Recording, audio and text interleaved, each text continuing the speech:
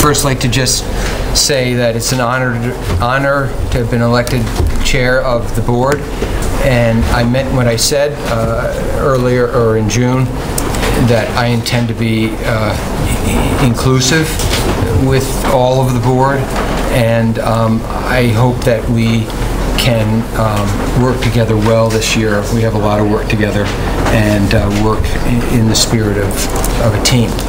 So before we begin business, John has requested to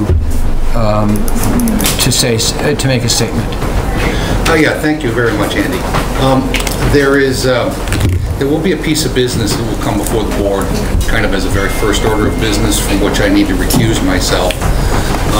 And I wanted to just clarify why I would be stepping away, because it's a matter of a complaint to which I'm a party on the other side.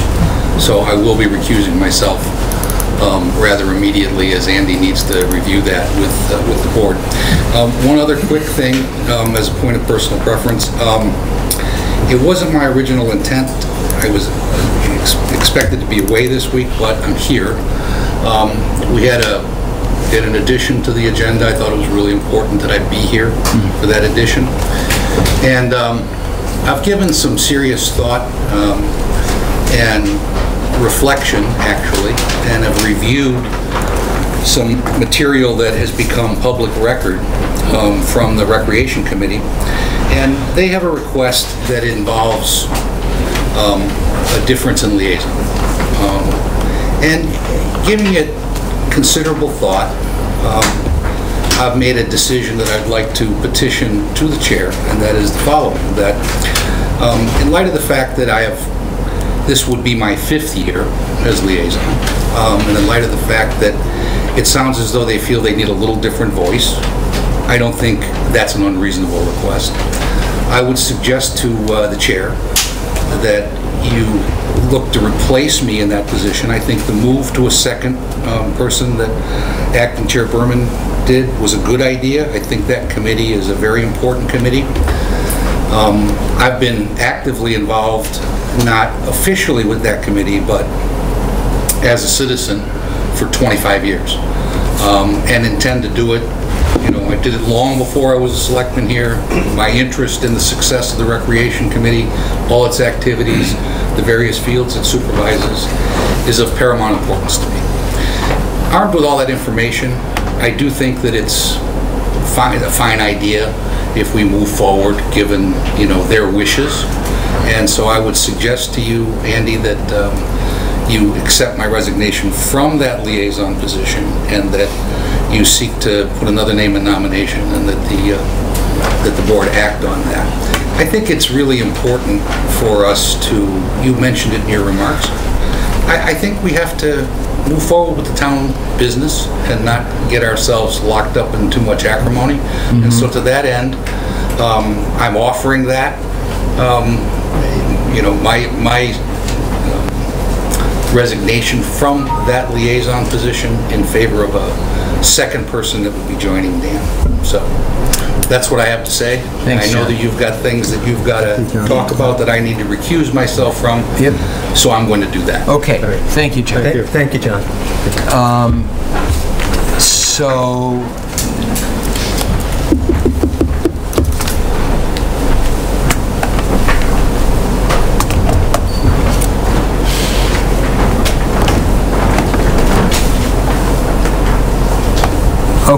So yesterday the town clerk's office received a complaint by John, an open meeting law complaint, that we need, the town is, or the select board, I'm sorry, is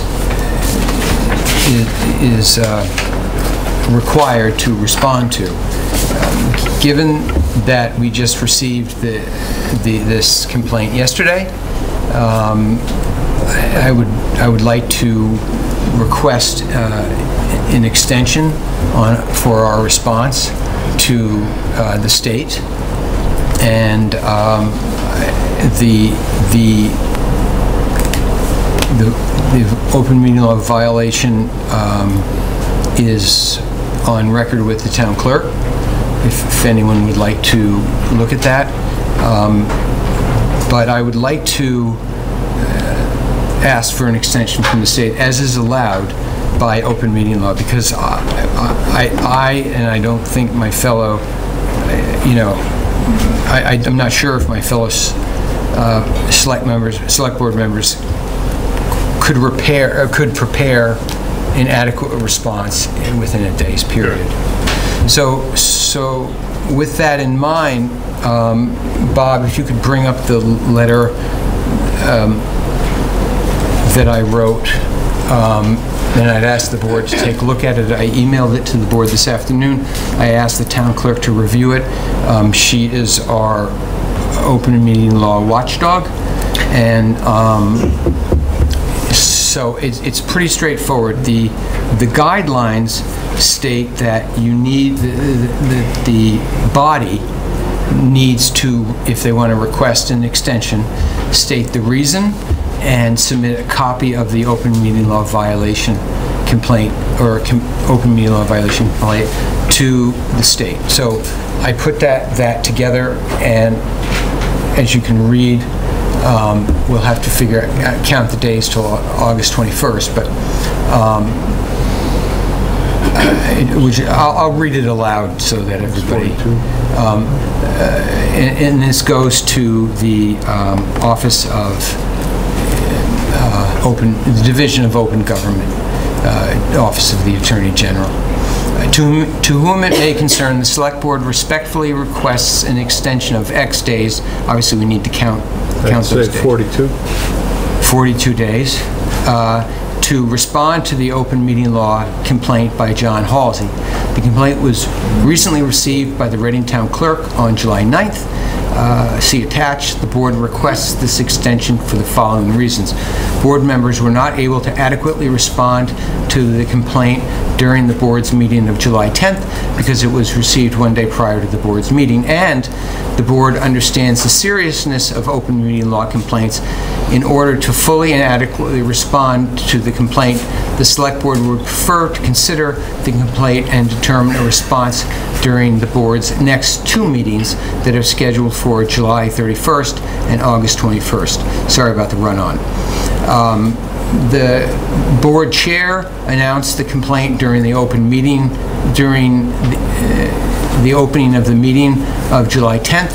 The board will discuss the complaint with town council during the meeting of July 31st.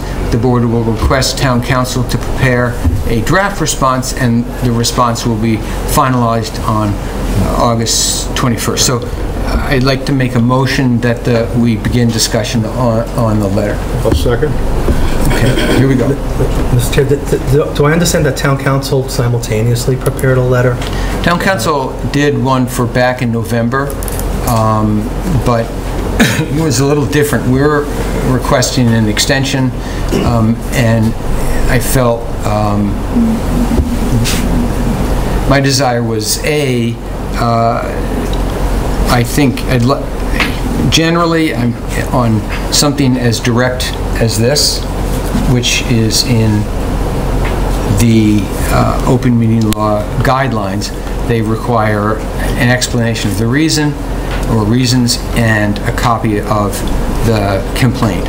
So I'm trying to utilize the expertise of our town staff so that we don't, so we're cognizant and be cognizant of our town council expenses, because we are a frugal town. So, but if the board decides that they would like to have the lawyer review this letter, it's quite different from the November letter that was prepared. It just, I tried to make it direct. If I might. Andy and I had discussed this with Laura in an email earlier today, and I was expecting a reply. When I didn't get one, and now I understand he was traveling some distance, when I didn't get one, I asked town council to prepare a letter for this exact same situation. So you have two competing letters. You can have an audience vote. So it is relevant to the same issue, if you will. It addresses many of the same things. It was not my intention to have two. I just didn't know until Andy sent it after 6 o'clock we were going to have one at all. And I thought it was important that the board have a letter to approve. So whichever letter the board chooses is fine. Yeah, I think in the Say future much the same thing, but the one from town Was council. Ray's letter signed by Ray for the board, or was it? Yes. I mean, I read both letters. I mean, they both do the same thing. It's not a big deal. Yep. You know, given that, you know, we have a town council, you already wrote the letter. And then the other thing, too, is that since the board, we're sort of the subject of the, Yep. that it's probably better to come from the town attorney than from you as chair or any one of us, for that matter. And that, since we're sort of named as the, you know, violators, it's probably sort of a little bit more arm's distance to have it be. I mean, that's my only thing. I mean, both letters are fine, they do the job, but, you know, there was that letter prepared sort of in transit, so you know, all things being equal, that's what we pay them for. So that's I mean, it doesn't really matter. But, Right. You know, I don't. My only other comment is, if the board is ever concerned about legal expenses, they should certainly consult me. As you got in your packet over the weekend, we have $72,000 surplus in that line item, minus whatever he charges in June. And I would just caution the board broadly, sometimes the best legal money is spent up front, not later. And the town has had examples of that, unfortunately, in the past. So, first, Bob and I will improve our communication. You know, I spoke to Laura on the road, asked her to review, or asked if she received my letter and if she would review and get back to me. As soon as I got home, I got all these emails and responded. But we'll, you know, in that case, we'll get better at our communication on that front. So, Mr. Chair, would you consider it a friendly amendment if I substituted the letter the town council wrote for the one you did? Bob, could I ask you to scroll down? I haven't read the whole letter. Sure. Yeah, and I seem to have gotten the wrong one. Or have opened the wrong one. So I really How many haven't. violations do we have? No, this was from back This is from about 5:30 tonight. One dog. One dog. It's titled One Dog or One DOG? Oh, something like that, yes. Oh, here it is. Okay. Yeah. I think in the interests of time, the town clerk thought that this letter was okay. This is a very simple, basic request to the state. I've received many of them myself in my capacity in the job, but for a different department. And I've spoken to the lawyer of the day at Open Meeting Law, and what they look for from the board is that the board is responding, the board recognizes the importance of the open meeting law complaint, and addresses it. I think it's actually, I mean, I'd like to sign this. I just signed it my name, but on behalf of the board because we have to vote on it. I think there's an advantage to the state getting something directly from us, and I'd have to go. I also have to review. I didn't get this until just after I got home, and I really haven't had a chance to review it, I'm afraid. I withdraw my amendment.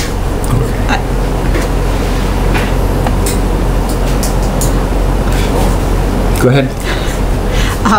I'll read Not to nitpick on this, but I actually would agree with Barry's amendment. I think going forward, you know, Andy and Bob, you can work it out, but there are details in Ray's letter that I think would be helpful for the extended delay, given that we have fewer meetings this month or this summer, as opposed to our regularly every 2 weeks. So I'd like to see that included, and instead of cross-referencing the two, it might just be easier to send this one. Okay. And the reasons are outlined. Just give me 1 second to. Seriously, believes the considerations of the board.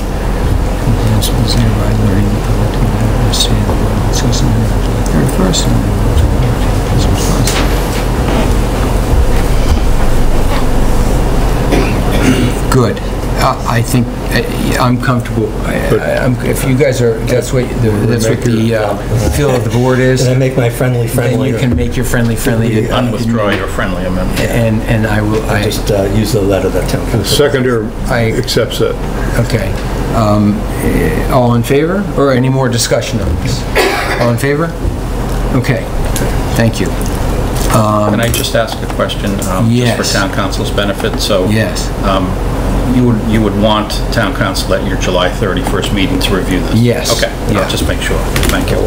John, Oh, yeah, I can go get John when you're done. Should we also have him at the August 21st meeting in case we have any changes to the correspondence? I think he'll prepare for that in case you don't complete your business on the 31st. Yeah, that's a good idea. Thank you.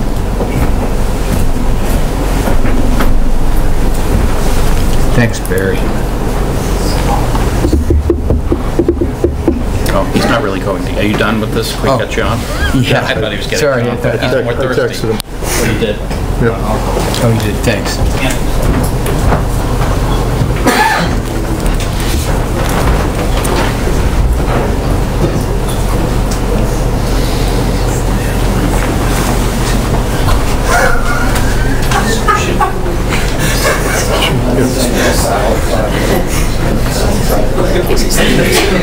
That would have been funny.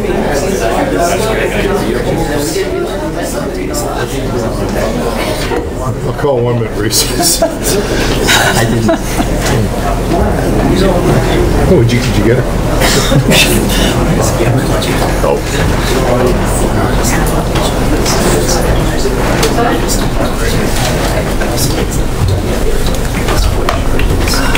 John, you could have brought back some coffees. I wasn't gone that long. Okay, it's 7:17. We're supposed to be discussing the act to promote housing choices, but I'd like to take selectmen liaison reports and comments. I'll start with Dan. Sure. I don't have a liaison report. I did want to respond to Frank Masaglia, who emailed us regarding why can't we negotiate basic cable prices and things of that nature.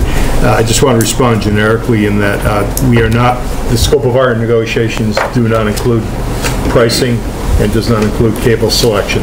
So those two are off the table. We can't touch those. We wish we could. You can't go toe-to-toe with these. Not on all issues, no. Okay. Anything else? That's it? Yeah, I'm just trying to get through the liaison reports. I thought somebody waved their hand. No, sorry. Okay. You were just throwing me off. Okay, good. Barry. Okay, I'll try to get through this quickly. I have a few things I wanted to talk about. So I know Bob may mention this too, but just sort of on general communications and policy, Vanessa and I are going to be getting together soon. Tomorrow morning. Oh, maybe. Or is it later? That's soon.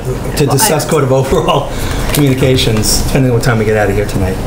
But one thing that I actually wanted to sort of convey, I am the select board guinea pig, in that I have now been given a Reading, ci.reading.ma.us sort of official email, which now I use for all of my communications. That's something that we agreed when we did general communication policy that all of us would do.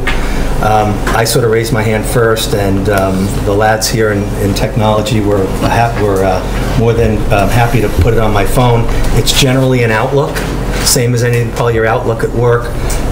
You can get your email, you can do folders, you can, and actually it's great for when we can communicate to do scheduling, because it has a scheduling function. And obviously the most important thing is that every email that we send on town business now goes to the town server. So there's no question about record keeping. All of us have our own different systems, the forwarding addresses, Yahoo, Gmail, whatever. And, it's a mess. We agreed to do it. So I've been using it now for a week.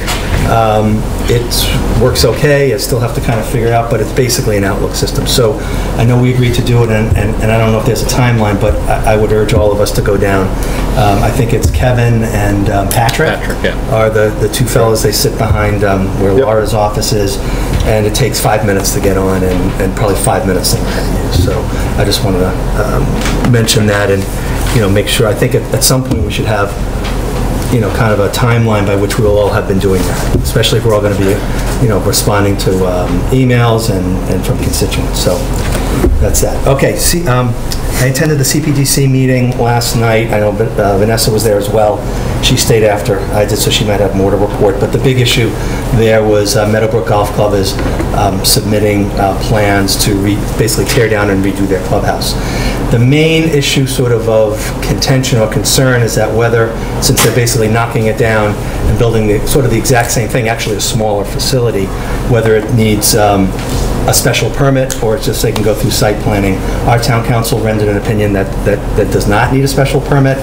You can imagine there were neighbors from both sides that were sort of disagreeing. CPTC really liked the design. It's in the same location, but just sort of angled differently. But there are a couple of the concerns that are going to definitely need to be addressed are sort of the way they get the deliveries, their flow, and parking. It could come back to us in the sense that anybody who drives down Meadowbrook knows that sometimes there's some cars that are parked sort of not in Meadowbrook, but on the side. That's town-owned land. That was sort of brought up as sort of a traffic and safety issue.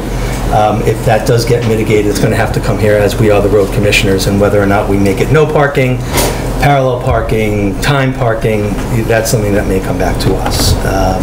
So that was kind of the issue that I sat for. Another thing I want to bring to everybody's attention, sort of, I don't know, maybe a personal plug. My son just completed a documentary on the Reading Police Department called Behind Blue Lights. It's on the police department Facebook page. It's on RCTV Facebook page. It's basically a 45-minute documentary on the day-to-day workings of the Reading Police Department. He went on a number of ride-alongs, did interviews. It's a fascinating, I mean, I'm not just saying this because it's my son, but it's a fascinating look behind the scenes about what happens on the day-to-day of the Reading Police Department. You will, if you watch it in its entirety, you will be fascinated by what happens in this town and how grateful we are to have the men and women of the Reading Police Department. It's a great watch. It's going to be actually on RCTV over the next week, a couple times a day. But I encourage everybody to look for it on YouTube, Behind Blue Lights. It's a great, great film. I was with HVAC with Andy. I'm going to let you report on that since you are the liaison, but just wanted to say that. Also, it seems like forever ago, a couple of Fridays ago, the library hosted basically a block party. There had to be close to 700 people there. They had food trucks, not enough. They just weren't expecting the huge turnout. There was music. Everybody had a great time. Every time I get the opportunity to talk about how great the library is and the job that they do, I'm going to take it because that was an amazing, they pulled that off. It looked like half the town was there. Kids were running around, people were dancing, people were, talking to each other. They plan on doing it again. So it was just for those of us who grew up in a real city, like myself, we had block parties all the time, and that's what this felt like at the Reading Library. So if they have it again, please go. And then the last thing I want to talk about, sort of again, this is on a personal matter, and Mr. Chair, please indulge me. At our last meeting, I was uncharacteristically rude to a fellow member. During the discussion on reorganization, I made personal what was really intended to be general. When I said, Andy, you aren't ready to be the chair, I meant to suggest past boards shied away from elevating to the chair those without at least a year of experience in leadership. What came out, and what I don't believe, is that, Andy, you're incapable of leading this board. Quite the contrary. Experience matters, and I was attempting to convey my hope that as chair, you'll draw on the board members' experiences so that you'll have as a board, as deep a context as possible. But experience is not the only component of what makes a good chair. Temperament matters, listening matters, compassion matters, and new perspectives matter. I'm confident you have these qualities in abundance right now. So I was embarrassed by the way I behaved, and I'm sorry for that. It's not how I'm built. I've spent my entire public life trying to bring people together. And at a time when our leaders need to be sort of the embodiment of civility, I was unfair and I was unkind. So I apologize to you in the town. As vice chair, I'm ready and willing to assist you in any way you'd like. Governing, whether it's local government, state government, national government, is hard enough without people sniping at each other. I think the town's looking to all of us for leadership, and I hope you feel comfortable and we all feel comfortable actually leaning on each other. So Andy, I'm sorry. Accepted, and yeah, I hope for the same. That's all I have. Vanessa? Yes. So I have 3 liaison reports. The cemetery board is reminding everyone that they've implemented their new and clarified regulations. Implementation is primarily for safety and maintenance reasons. There's actually very few changes, but they are starting enforcement. So for example, no glass faces, no shepherd's hooks. Detailed information can be found on the town website under departments, cemeteries. You may have one of these if you are visiting there and have something that's not in compliance with their new regulations. Again, if you have any questions, feel free to reach out to town staff. They're happy to clarify anything for you. And what is that? These are Town of Reading violation notices, and they let you know what actions are going to be taken. There's a phone number here for you to reach out to the cemetery staff. So don't panic, it's okay. They're just letting you know what's happening. Where does somebody find that? Presumably tied on the gravestone? Headstone on the gravestone, yeah. But I know that the staff has already been reaching out to people who regularly visit the cemetery, and so they've been informed. There's no penalty. They're just trying to make it safe. Yeah, I think most of the residents hope their ticket days were over, but it appears not so. That's what they say, government gets you even when you're dead. Consider it a friendly reminder. I prefer they be yellow or red, like in football. So, bear with me. To follow up on Barry's CPDC liaison report, there was also Perfecto's site plan review. They're planning to expand parking availability for staff. There's been some concerns by the neighbors of staff parking on nearby streets very early in the morning. There was also discussion regarding the master plan. Jean, who's here, Dean Delio, suggested exploring a vision, if you will, of a master plan before hiring a consultant to make sure that the direction the consultant takes is in line with the desires of the town. Dave Tuttle suggested a periodic review to compare the current plan with the previous plan with where we are now. The idea of making it a living document so it's evolving with the needs of the town. The new member, Pamela Anderson, is that her? Barry, do you remember? Pamela Adrian, thank you. Yeah. Pamela Adrian suggested being aware of large-scale projects outside. Pamela Anderson. Oh, that took me a minute. You just got it. I did. I'm a little slow. Aware of large-scale projects that are going on outside of Reading that could possibly affect us. The big discussion on the Amazon headquarters, the lack of housing available in Boston, the development of the seaport, etc. Because some of this growth could potentially affect Reading, schools, roads, infrastructure, as well as housing. So for RMLD, they're continuing their Shred the Peak program. You can sign up for email alerts letting you know when the peaks are anticipated. You can sign up on the RMLD website, scroll down to Shred the Peak, click on sign up for email alerts. They give you tips like don't run your dishwasher or your washer or your pool pumps during peak time. An interesting thing to know that I just found out is that the highest usage of the year sets our rate for the entire year. So conserving energy will affect you on your bill, so something to consider. They're also running an Electrify Your Ride pilot program, so if you're interested in an electric vehicle, they're having a ride and drive event on Sunday, July 15th from 10 to 2. You can see new vehicles, talk to vendors, dealers, and owners. There's also various rebates available. There's a new RMLD website, it's mobile friendly, you can check it out. And then if I can draw your attention to the screen, there's a few pictures. RMLD recently updated their control room. It's absolutely state-of-the-art. It's improving efficiency, communication with ratepayers, and responsiveness. What you're looking at here is the main control room. There's actually 2 more screens that you can't see. Bob, you can go to the next one. This is the entire RMLD grid. It includes Reading, Linfield, Wilmington, and North Reading. Thank you. Next one. Yes, please.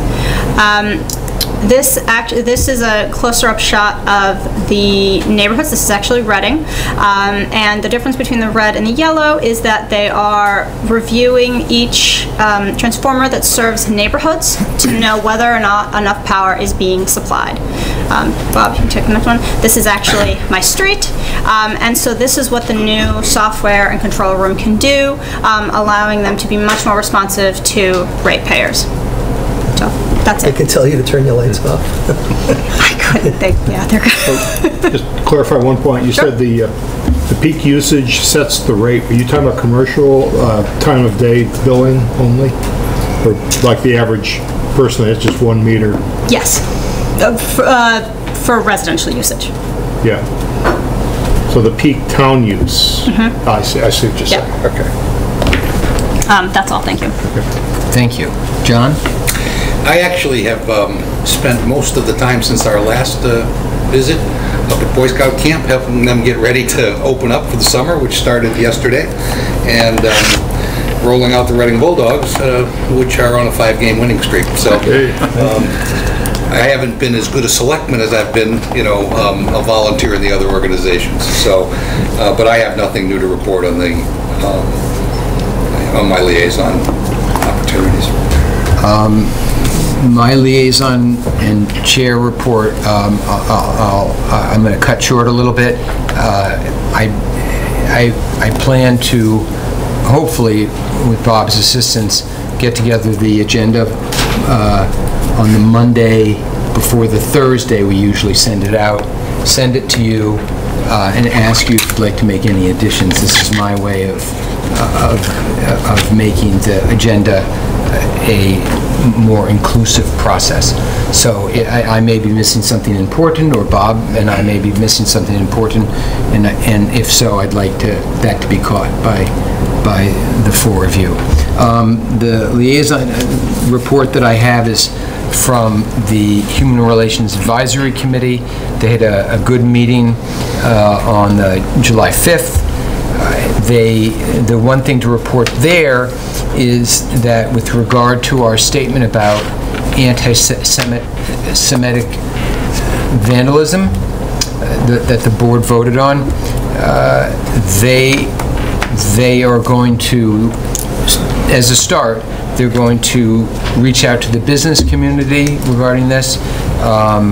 They're going to reach out to community service groups, and they're going to reach out to youth sports and scouts and discuss how these groups could maybe help in addressing these too many anti-Semitic vandalism occurrences. That's just a start. We as a board can discuss it as soon as possible, but we have to get all the stakeholders in the room, like HRAC, so that could be some that's going to need some preparation and planning. Okay, public comment. I'd ask you to keep your comments to 2 minutes. I don't have a timer, so you're on the honor system. And please direct your comments at me, and if you can, try to keep personalities out of it. That doesn't mean you can't criticize us, but just try to keep things respectful if possible. So, anybody for public comment? Nancy, yes. State your name. Nancy, Dr. Pearl Street. Also watching the clock quickly. I just wanted to comment on a concern that the assistant town manager presented to this board last selected meeting about staffing in the health department, health division, low staffing levels, and the retention issue in the health department is not a new issue before this board. Both the liaisons have been, that information has been shared to both of the liaisons by the Board of Health Beth Sherlin, I think, cited that as a major concern she had when she gave her resignation to this board last August. So what I'm asking is, like John Doherty, retention is part of the town manager's evaluation. If we could have, like John Doherty's, information, reasons why staff leaves, and if we could have a breakdown of retention for different town departments. I do know that the override doesn't cover everything. The last 3 employees who left the health division, salary was not an issue. So I just think it would be helpful if we could have some patterns that would improve retention. Thank you. Thank you, Nancy. We're going to discuss the town manager's performance review this evening, and we'll keep those thoughts in mind. Yes, Jean? Yeah, hi. Jean Delios, Assistant Town Manager. I'm glad I'm here to respond to the previous comment.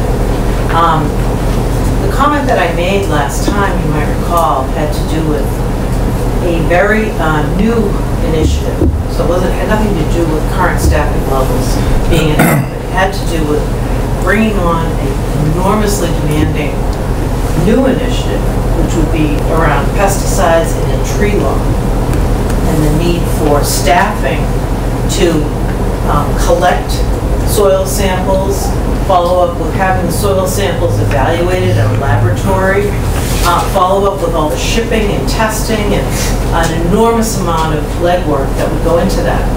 That was my point about how this would impact staffing. It's a new initiative, nothing to do with existing staffing levels. So I just want to make that a point of clarification. Thank you, Jean. I was responding to her statement that they were down in 7 positions. That's my concern. Yes. Excuse me, down. Jean's comments that they were down in 7 positions. That was Health? She just said. I think we have 7 She positions. said 7 positions. I don't know. I just Can we discuss but Uh, this? that's all. But that's all. Jean, I'd like to discuss Well, this. it's only fair that she I'd responds. like to respond if I could, please. I'm sorry, and I'll be quick. We do have a number of openings in our department. It has nothing to do with health. It's an overall comment about the public services department. As you know, we have 25 people in 8 divisions, so it's spread throughout. But thank you very much. Thank you, Jean. Anyone else? Yes. Thank you, Mr. Chairman. Sean Grant, Franklin Street. The liaison reports that I saw tonight were a good example of, I think, how liaison reports are supposed to work, which is reporting out not only to the board, but to the public about all the things going on in the dozens of different boards and committees we have. I wanted to make an observation about a particular liaison report from the last Board of Selectmen meeting, or Select Board meeting, excuse me, on June 19th. Mr. Halsey's report on the Recreation Committee, which he joined on June 12th, read as follows. Quote, since our last meeting, I visited Recreation Committee. There was really 2 key items that they were talking about.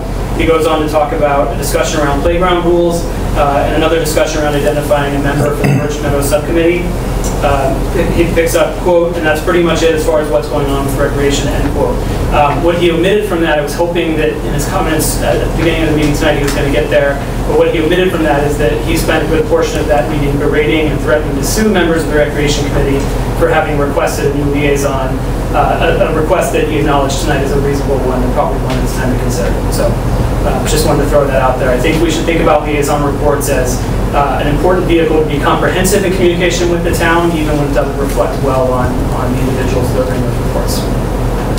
Thank you, Sean. We'll be discussing that at 9. I hope you can stay for those discussions. It's only a 15-minute block.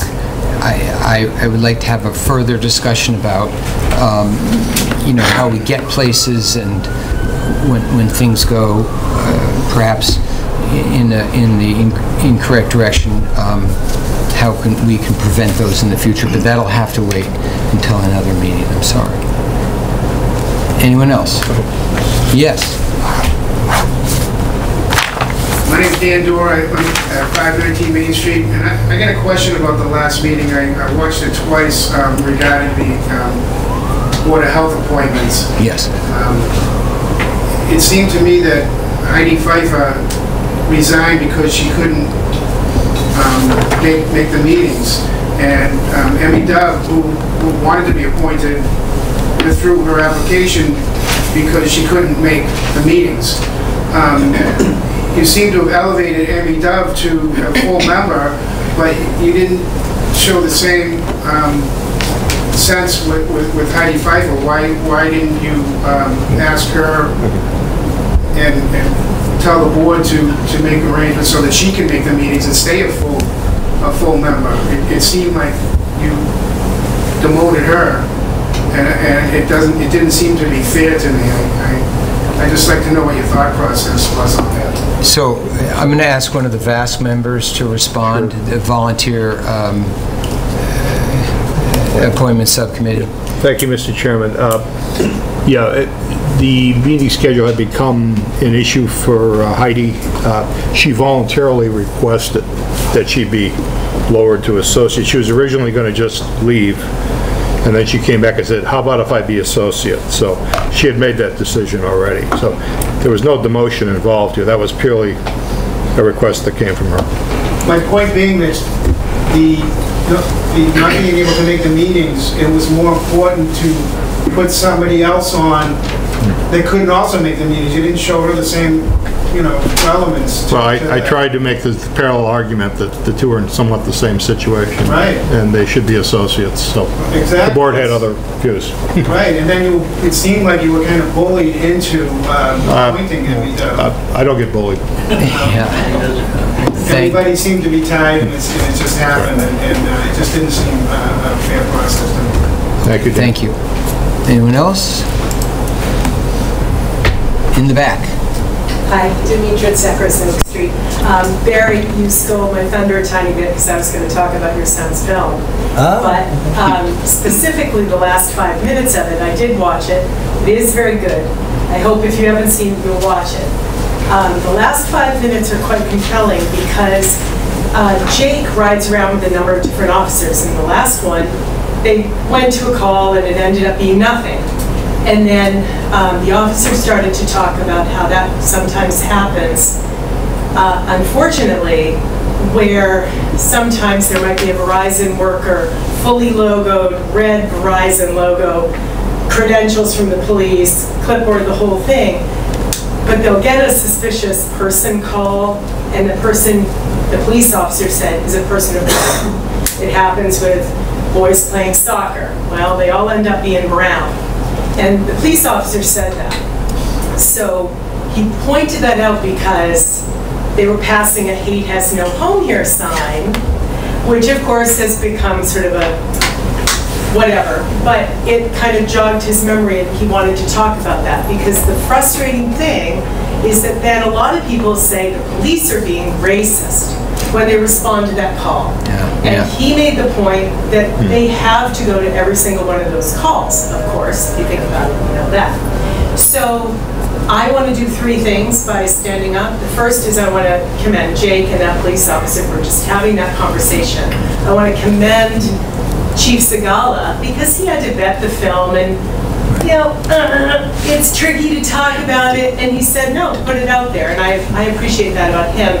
And then the third thing is that I hope that the board can find a way to either ask HRAC or yourselves, take this up with the chief and dive into it a little bit and see if there's a way to further educate the public that, there's a black guy working for Verizon, knocking on doors, doing what white guys do, that's not scary. That there are ways of sort of reading it differently. So I would encourage that, and I hope that everyone at home will watch the film because it's quite good. Thank you, Demetra. Jake gave me a preview of his film at the library party, and I too heard that. So HRAC, we'll be asking a lot of HRAC this year. So for the people who signed up. And there are 4 more associate positions available. There are 4 more associate positions on HRAC. Dan reminds me. We're very excited about their new membership. To your new members of former HR people. Human resources folks, right. So I'm going to, unless someone is dying to make a public comment. I am. If you don't mind having a town manager report. I can chop it up, but there's some things I really need to say before the agenda item, so you decide. Do you want me to do it all? I told you I had 8 things. You have 8 things. It won't take that long, though. Okay, I'll go quick. I'm okay with it. doing it now. Yeah. All right, I recognize that we're a half an hour behind in the schedule. You're better than we were last week. That is not how, You can make it up. I will do better next time. Firstly, on your July 31st agenda at approximately 8:15, the Board of Cemetery Trustees will come in to have a further discussion about their new policy, just to let the whole town know. Great. I'm sorry that, Barry, you just made a comment because now it's public, but you and Vanessa can't meet tomorrow. I wasn't aware you're going to meet that fast.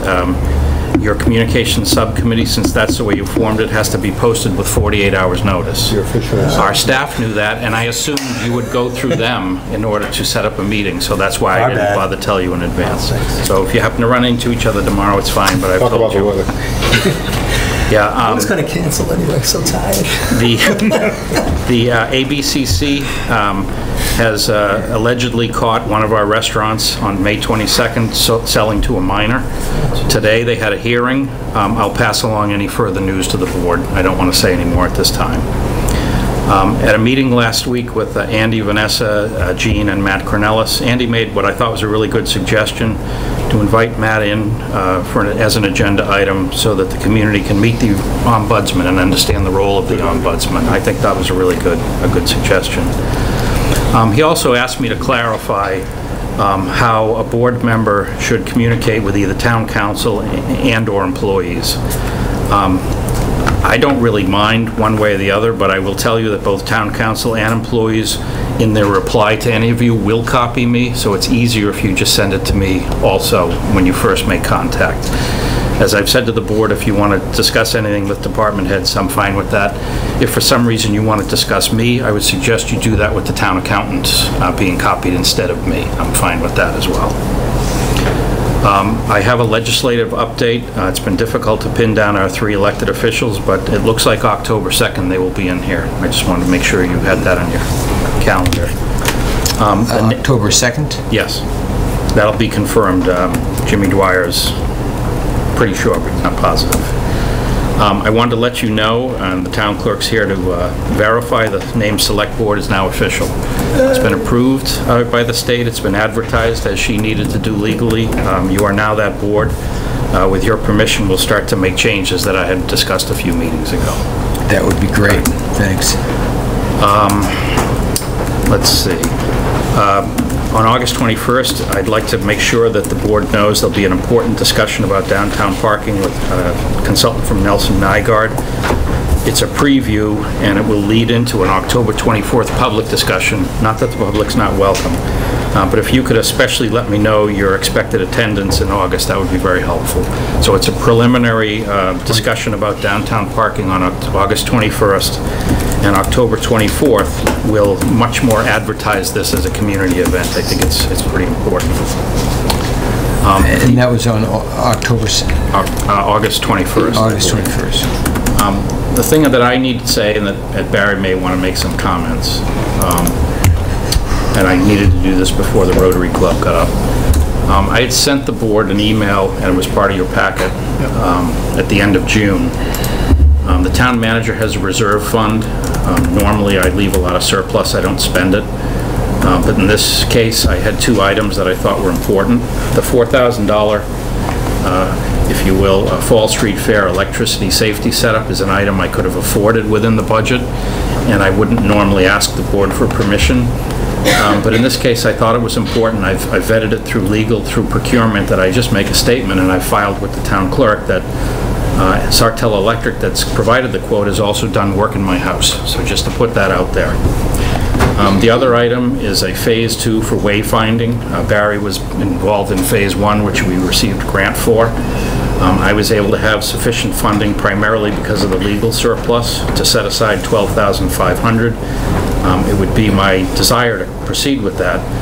But I believe since this line item is under my care and control, and this $12,500 would put it over budget, that I should get your permission. I don't legally need to do that. It's fine. The town accountant was fine with it, but I thought it was proper to ask. So if you're okay with those 2 expenses, I'd ask you to make a motion and approve it. So you, Do we have it written out, or? Sorry, no. Okay. Just to approve these 2 line items as presented. Are we going to have a longer discussion regarding the wayfinding? Not tonight. Depends. I hope. I mean, yes, we'll have a discussion, but... I mean, Barry knows a little more about it, having been on the committee. So. Yeah, I mean, just as... So you want to make a motion? I'll make the motion to take $12,500 for wayfinding phase 2 and $4,000 for the Fall Street Fair electric safety setup to be paid from the town manager's revolving fund. I was going to say slush fund. Yeah, you could say revolving fund. Second. Reserve or revolving? I'm sorry, reserve Yeah, it's fund. reserve, Right. yeah. Reserve fund, okay. Good Second. catch. So, discussion?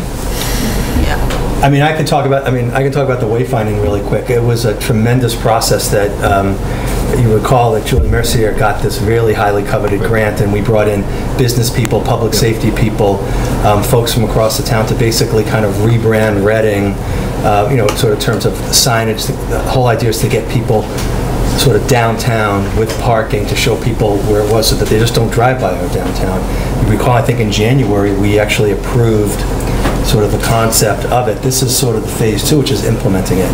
And I think from the background, Bob, that you provided, some of that is for the signage, some of it is to actually get this group and maybe expand this group again to sort of figure out, where do we want to put what, how we want to direct people here.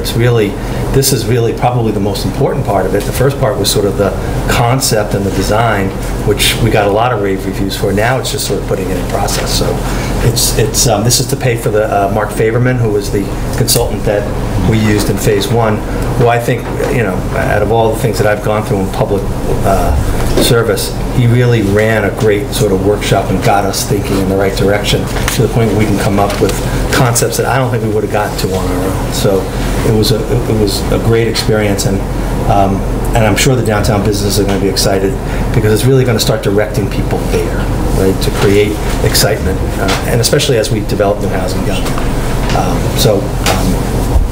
Not a lot of money for a big thing. Thanks. Vanessa? I have a question. So I looked through it, love the idea and the concept. Signage is always a wonderful thing.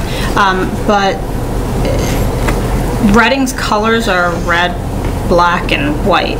So I understand the desire to rebrand. I'm just questioning whether all of Reading now is going to be associated with these new branding colors that have been determined by this consulting company, because they clash pretty significantly. I realize colors may not seem like a big deal, but all of our schools are branded with this. I mean, we're the Reading Rockets, it's red, and so it doesn't, they just don't complement each other.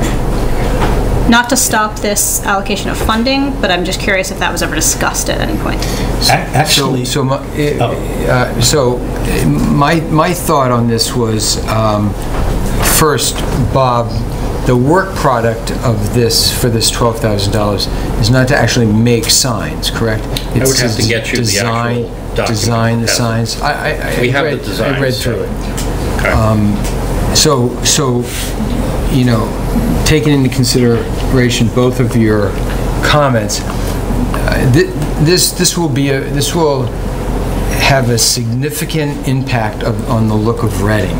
So I'd like to propose a friendly amendment to wait on this next step of implementation for wayfinding until town meeting, which is a larger representative body than the 5 of us, and have them weigh on it before we and provide feedback.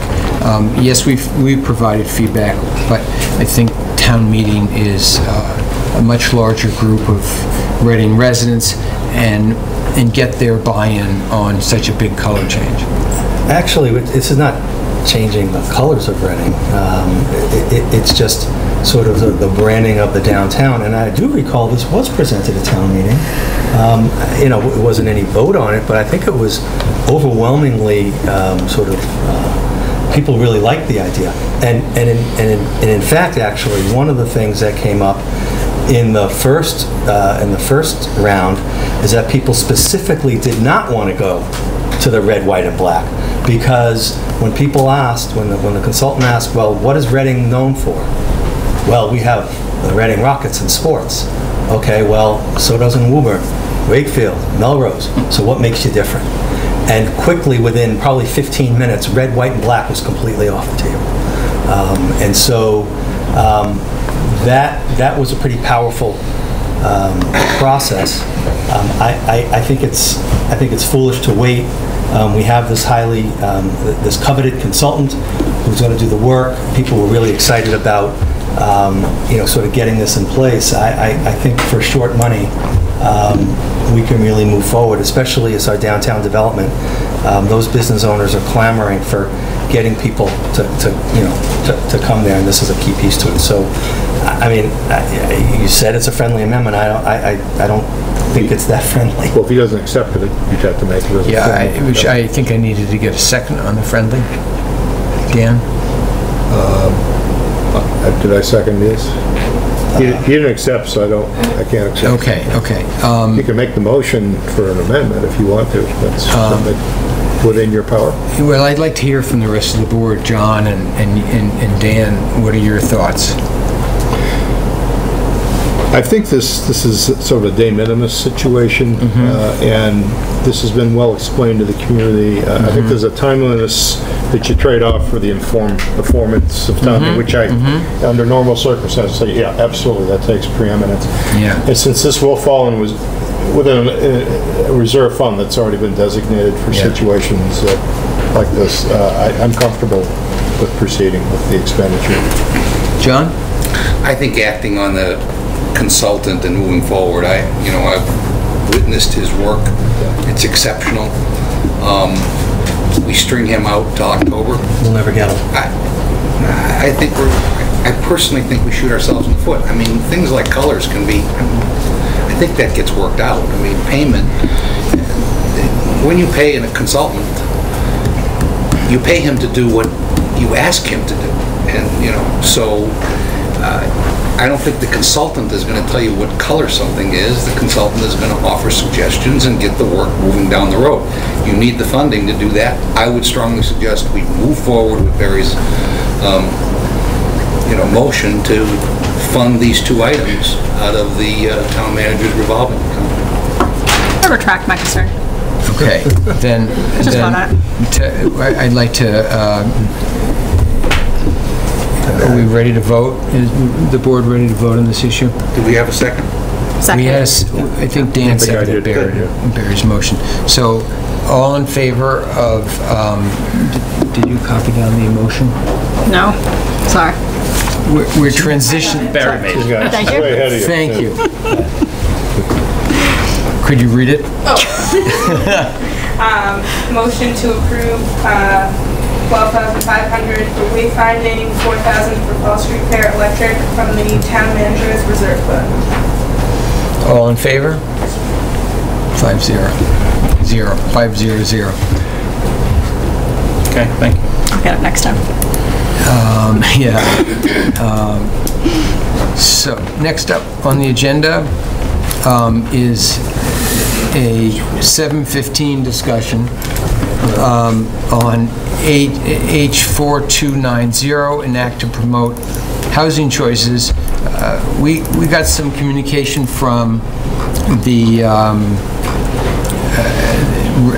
Massachusetts Municipal Association on this, and their recommendation was that local government support this because it will provide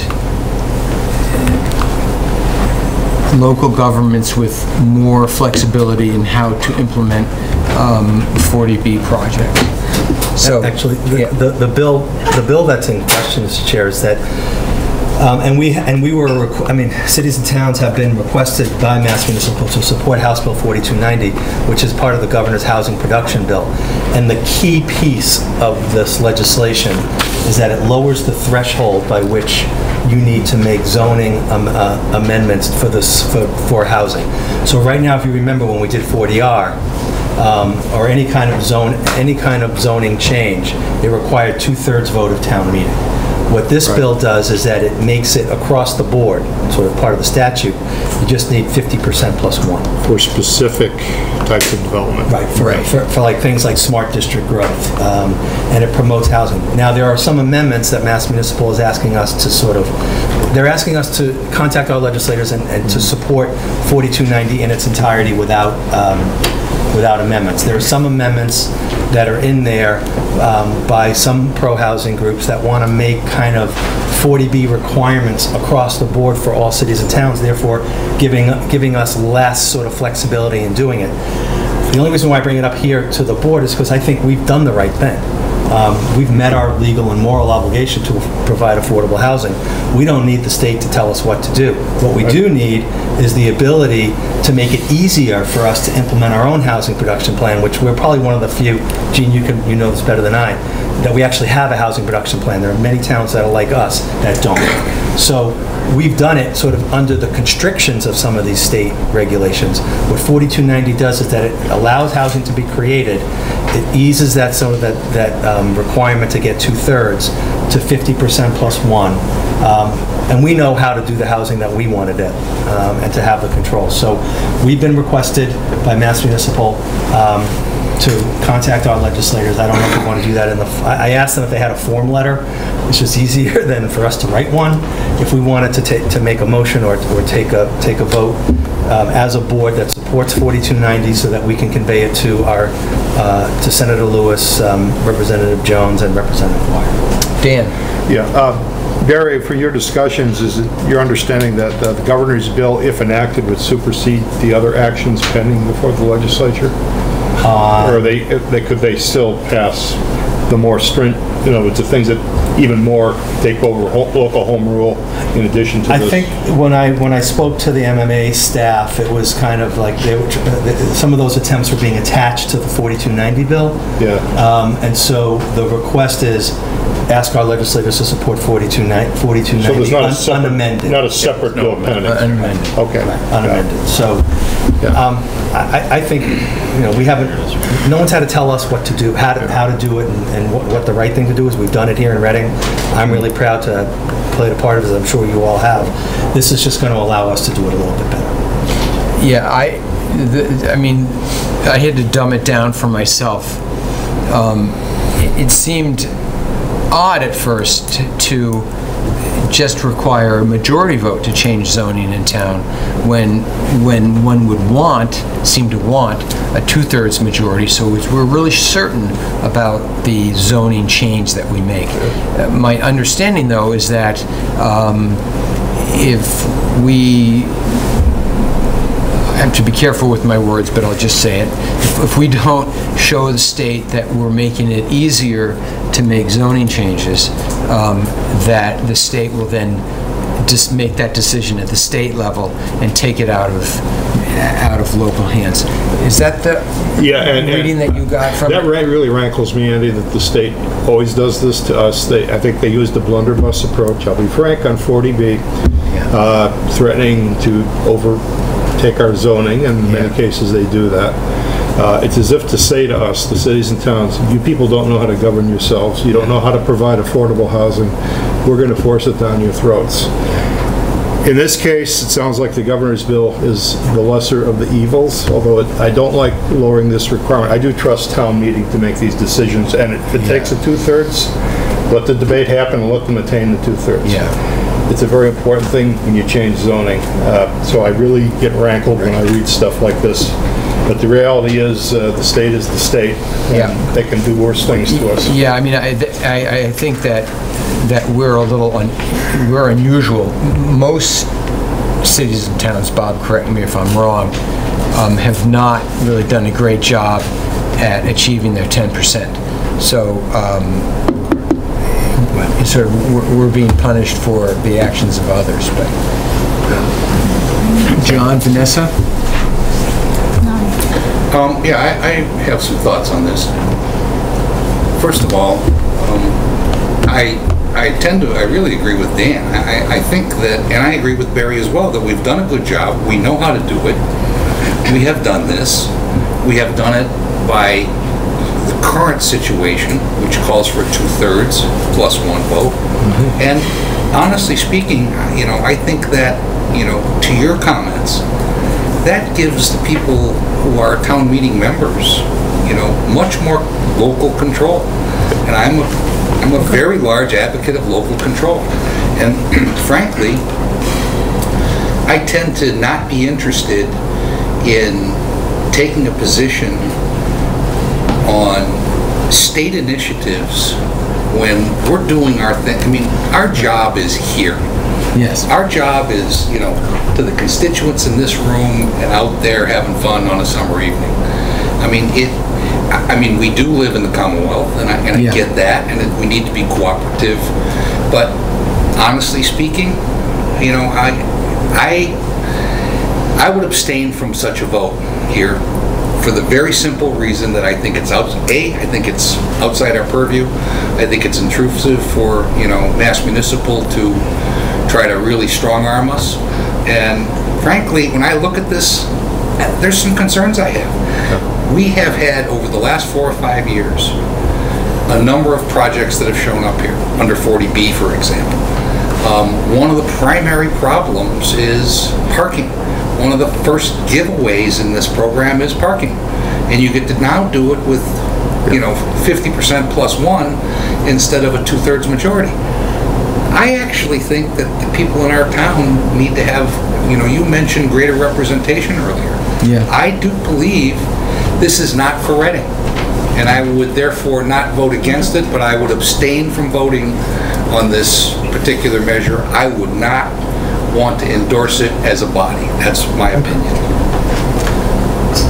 Yeah, John, I have to agree with what you said, except that I don't think the MMA was really trying to strong-arm us. I think it's their honest opinion that this will help prevent worse things from coming down the pike.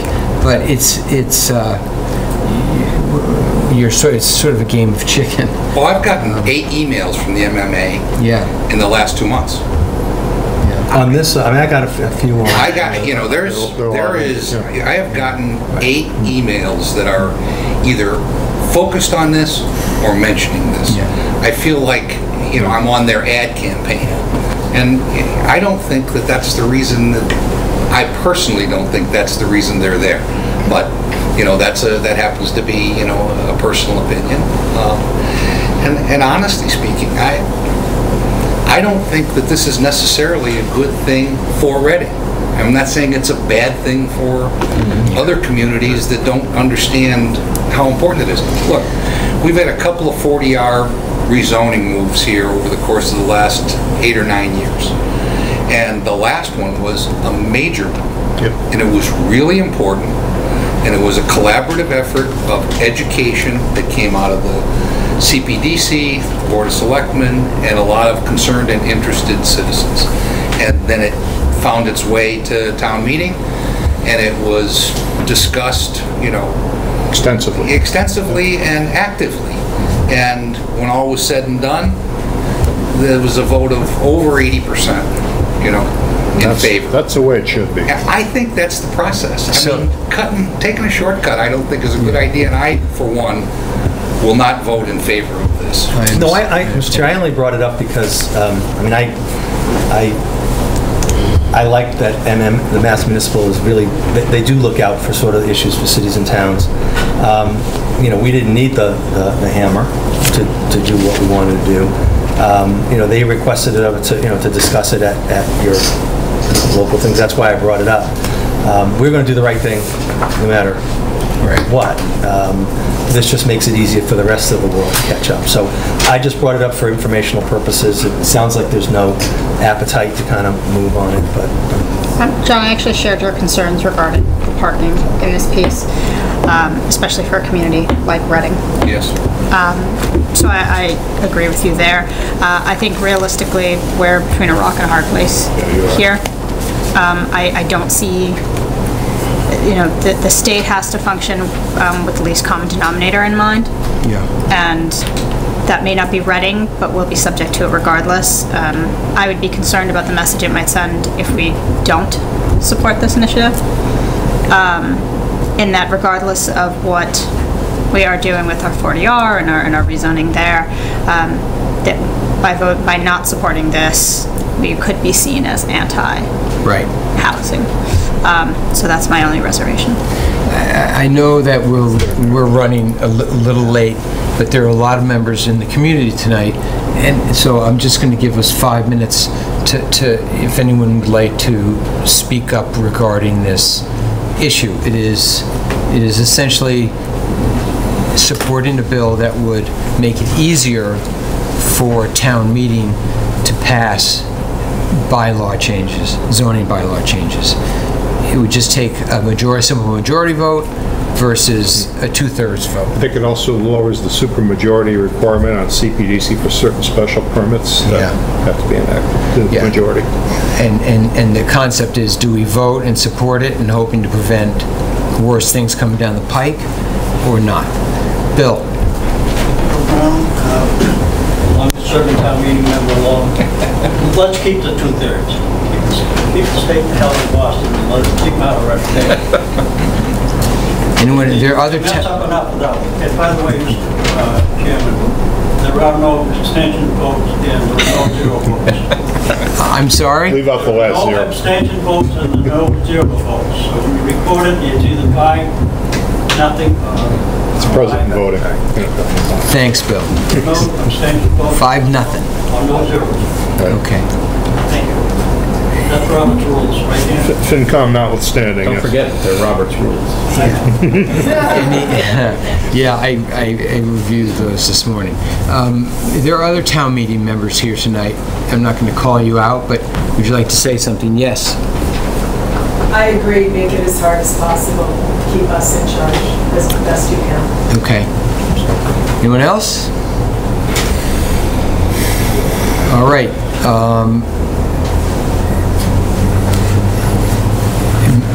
What's the feeling of the board given this discussion? I mean, I only brought it up just for more informational, to see if there was appetite. There's not. I suggest we table it and move on. Yeah. Okay.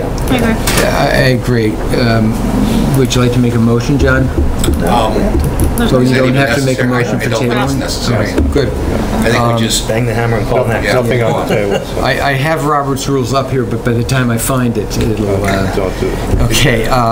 You lean on me for that. Yeah, thanks, yeah. Okay, the Fall Street Fair Rotary Club update and preview. I apologize that we're 52 minutes late for you, but we look forward to hearing from you.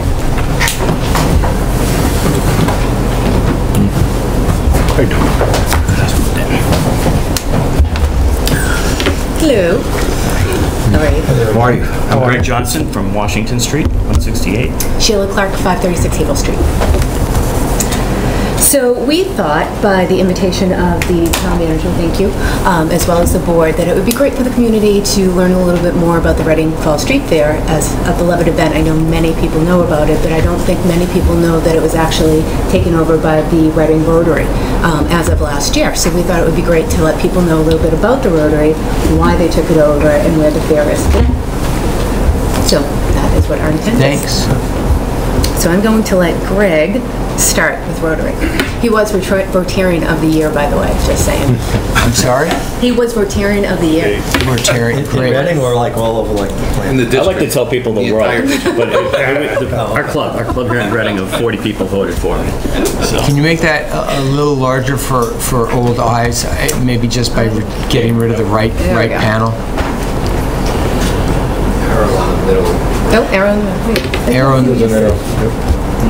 Yeah. Is that a touch up? So our motto in Rotary is service above self, because we believe in our community and servicing and helping our community become better.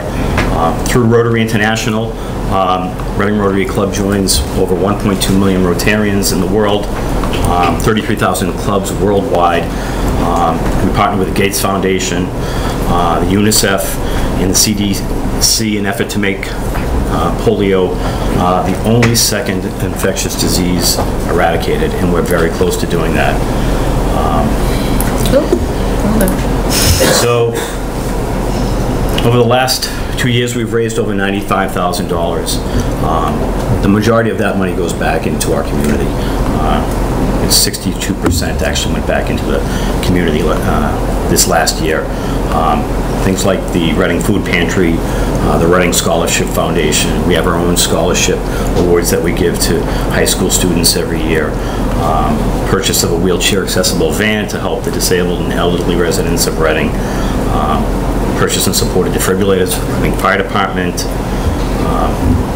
A number of years ago, the town of Reading came to us and asked us if we could help with the Adopt a Family program, which is a wonderful program. If you don't know what it is, it's at holiday time, Thanksgiving, we get donors and we put them together with needy recipients in town, and we give them a Thanksgiving basket. And we do the same thing for a Christmas meal, as well as gifts for children under 18. The program has been a wonderful program, and it's one of the things that the Rotarians like to be at most. We work in conjunction with the DPW, is where we take and receive and give out the gifts. So that's been a great program. We purchased a Reading High School band golf cart. We've helped Reading Education Fund, and we do every year. Recently, we had, well, not recently, 4 years ago, we were asked when the Booster Club disbanded to take over the Reading Snack Shack down at the football field. This has been a volunteer effort, and it's been a great program. We've been able to purchase over $6,000 worth of equipment down there. Last year we helped and we purchased a new roof for the building. But it's kind of a nice event for us because instead of us putting our hands into people's pockets, we're actually providing a service. And we do make some money that helps us give back to the community. So those are just some of the things that we've done. So I don't know if everyone knows, but the Reading Fall Street Fair, this is the 10th annual year, which is wonderful. It was started in 2008 underneath the Economic Development Committee in town. And it actually was not meant to be, we never had any idea it was going to be as big as it was. It turned out to be, it was started as, I should say, a celebration of when we did the revitalization of the downtown with all the bollards that everybody loved so much. Yes, so... Now they'll pick on the colors. Yes, and now I didn't want to say that the EDC at our time also went through a wayfinding project, so I feel your pain. But all that is good is new again. So that's actually how the event started. I mean, I could not be more proud. I've had the privilege of being one of the first co-chairs for the event and to continue to be one today. So it's just an amazing event. What was so phenomenal about it, in my opinion, is it just brought every single demographic in this community together. It was, you know, local restaurants, retail businesses, seniors, juniors. It didn't matter. It was just a wonderful day that everybody came out for that really, truly grew to be rivaled by surrounding communities all around. I mean, I can't tell you how many people have told me how wonderful an event that it is, you know, from outside of Reading. When the EDC was sunset, the fair was then organized by a town committee, which was both consisted of staff and volunteers. It continued to flourish and grow, which was wonderful, and it just made it more difficult to implement under town committee regulations, open meeting law, all of the things that this type of event, it's just, when I say to you, it starts 6 months of planning ahead of time. It's just massive. It really is. There are so many different components to it and committees and people that you need to be able to give their time, and you need to have access to them. So it just didn't work underneath those guidelines. So then the Rotary was approached by town representatives to see if they would be interested in taking over the fair because they had been so wonderful in years past in taking over so many initiatives. And I will say they initially were thrilled to help and to ensure that the amazing community event would continue, because that's what it is. This type of an event, when you have a partner like somebody like the Rotary, you want to see it continue. You know, you need to be able to give them the capacity to do so, because it does take a lot of people, to say the least. Excuse me, I'm just trying to get to the next one. Sheila, just to interrupt you for a second, you might want to move that mic, which is the RCTV mic, there. This one? Yeah, closer to you so people watching at home can hear you. Okay. And I don't know if people, can everyone hear her in the back okay? We good? Okay, great. Okay, excellent. So last year's event under the Rotary was one of the best yet, 15,000 attendees. It was just an absolutely stunning day as far as weather is concerned, and the fair just keeps continuing to grow, which is wonderful. But with growth also come expenses. So that's really where we're starting to struggle a little bit, as to how to manage that. So, we had a wonderful DRT with the town manager and all the heads of the departments to talk about how we can partner to go further in doing that. We really need to be able to look at our options to minimize costs going forward. Where can we find efficiencies on both parts?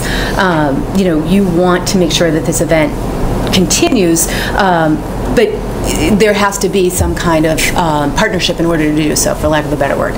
So, we are just looking to be able to get back all of the organizations. All the proceeds that we raise from the fair does go back to the organizations within Reading. So in order to be able to continue to do all the wonderful work that they do, that's why we need some help with the fair. So we were looking to really just learn about what the thoughts were from the board as well as the town manager, to really see how we could be more efficient and find out what some options were as far as funding or any type of in-kind situation would be available. The Reading Rotary itself, though, most importantly, needs volunteers. So it's my call to arms for everybody to please. There are many, many different ways that you can volunteer. Day of, get on a committee, just make a donation, whatever works for you, to ensure that the affair does go forward. Sheila, I just thank you to both of you for the presentation. I just want to note three things. One, thank you very much to the Rotary for taking this over. It does great things for our town. First of all, it's the only time of year I get fried dough, and I think it attracts a lot of people to come and see Reading, which is sort of an immeasurable benefit for that.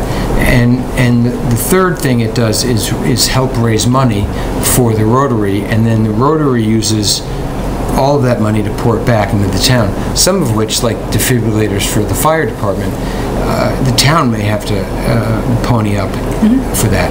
So I'd like to ask you in what ways the town can help the Rotary this year.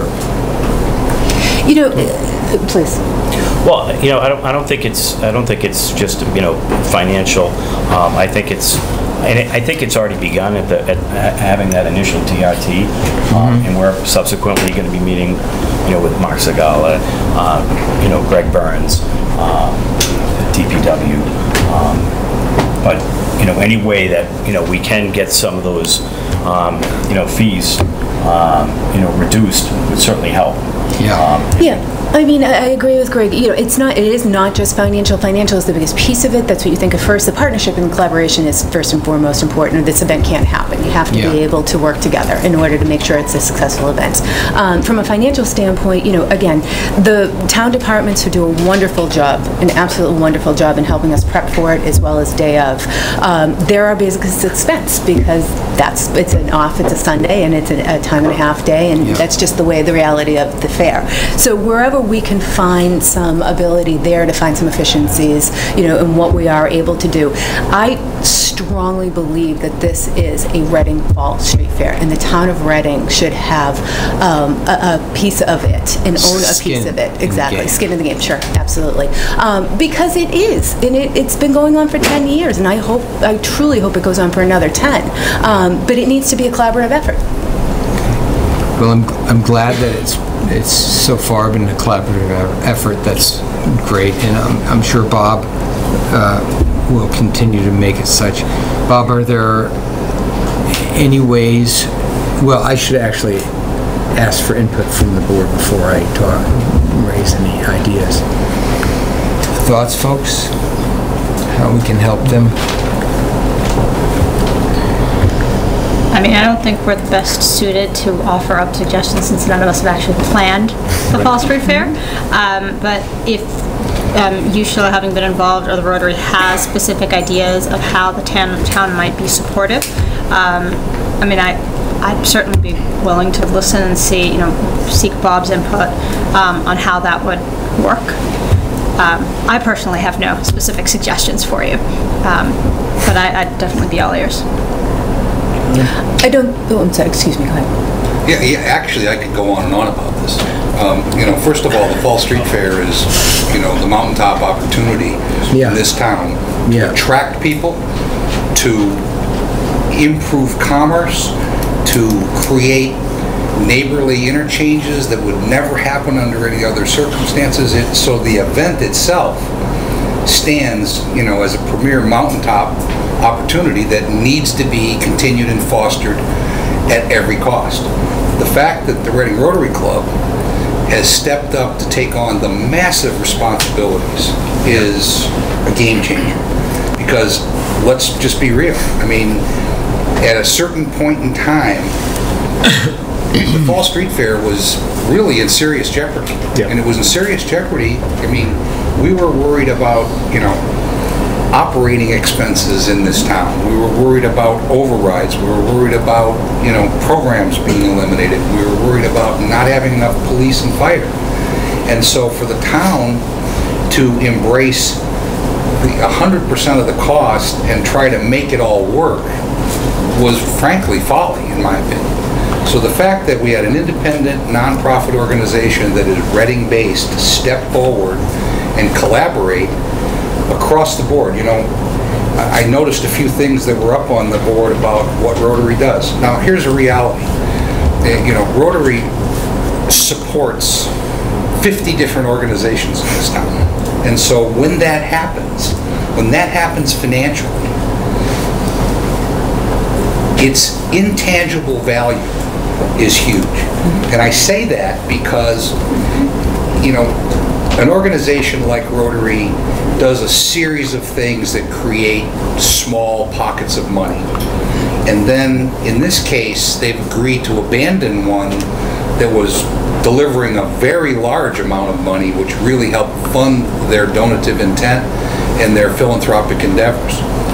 And so, when they really took a leap of faith as a local nonprofit organization, a service organization, and they took a big load, as far as I'm concerned, off the town.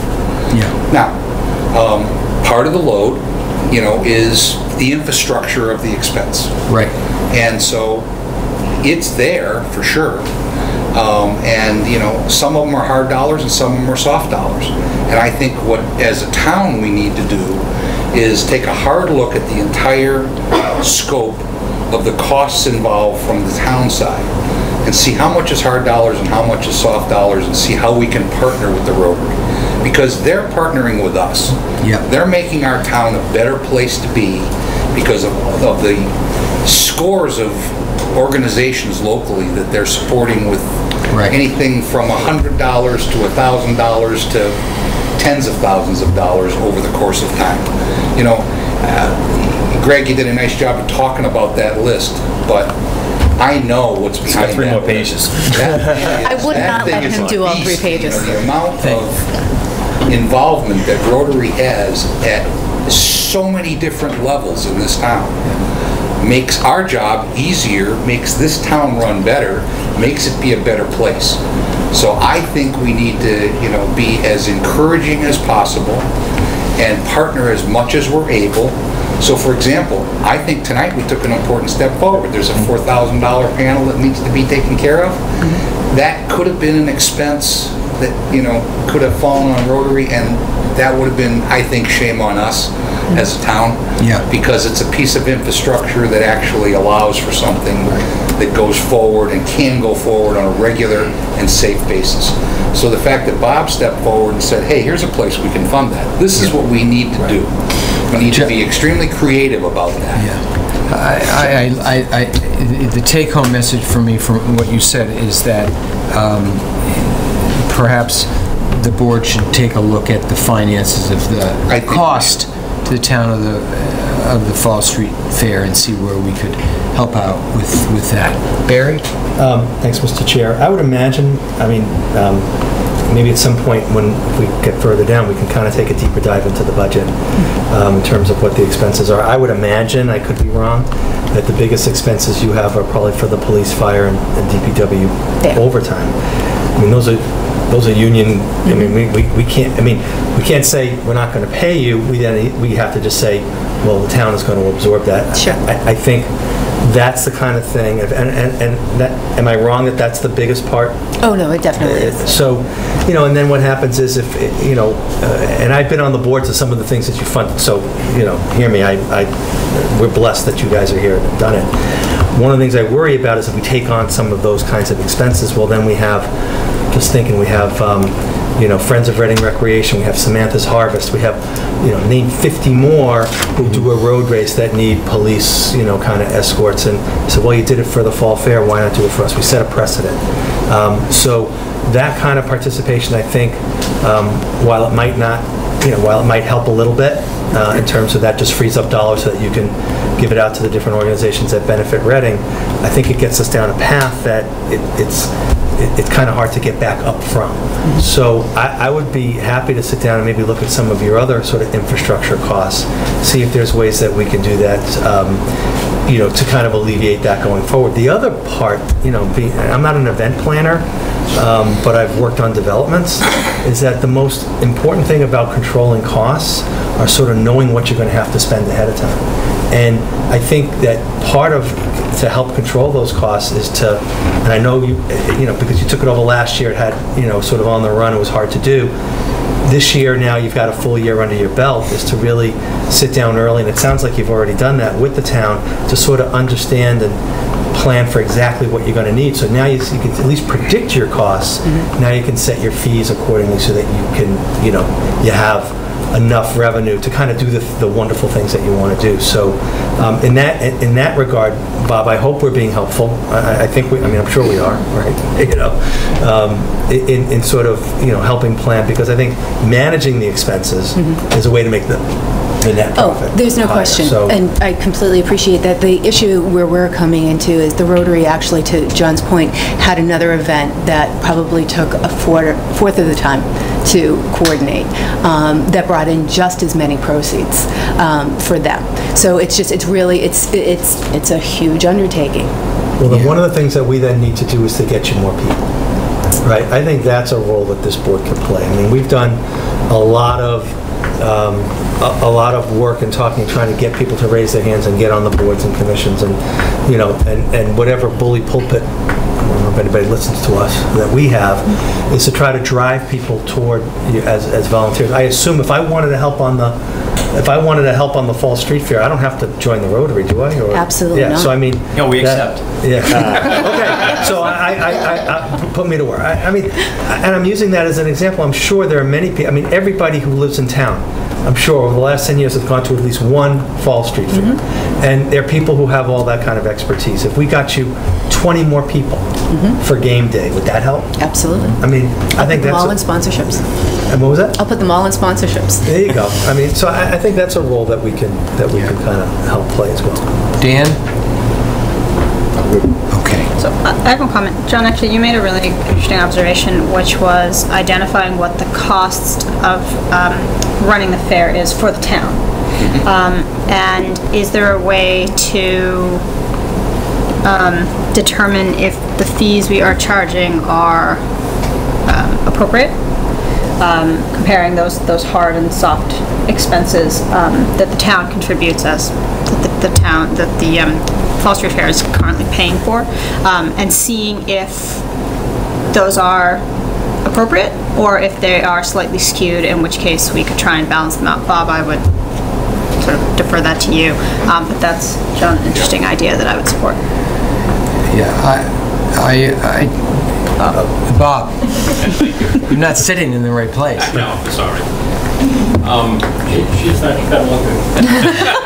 Oh, come on. She's on HG. Moving on. Oh, no, please more. No, I'm sorry.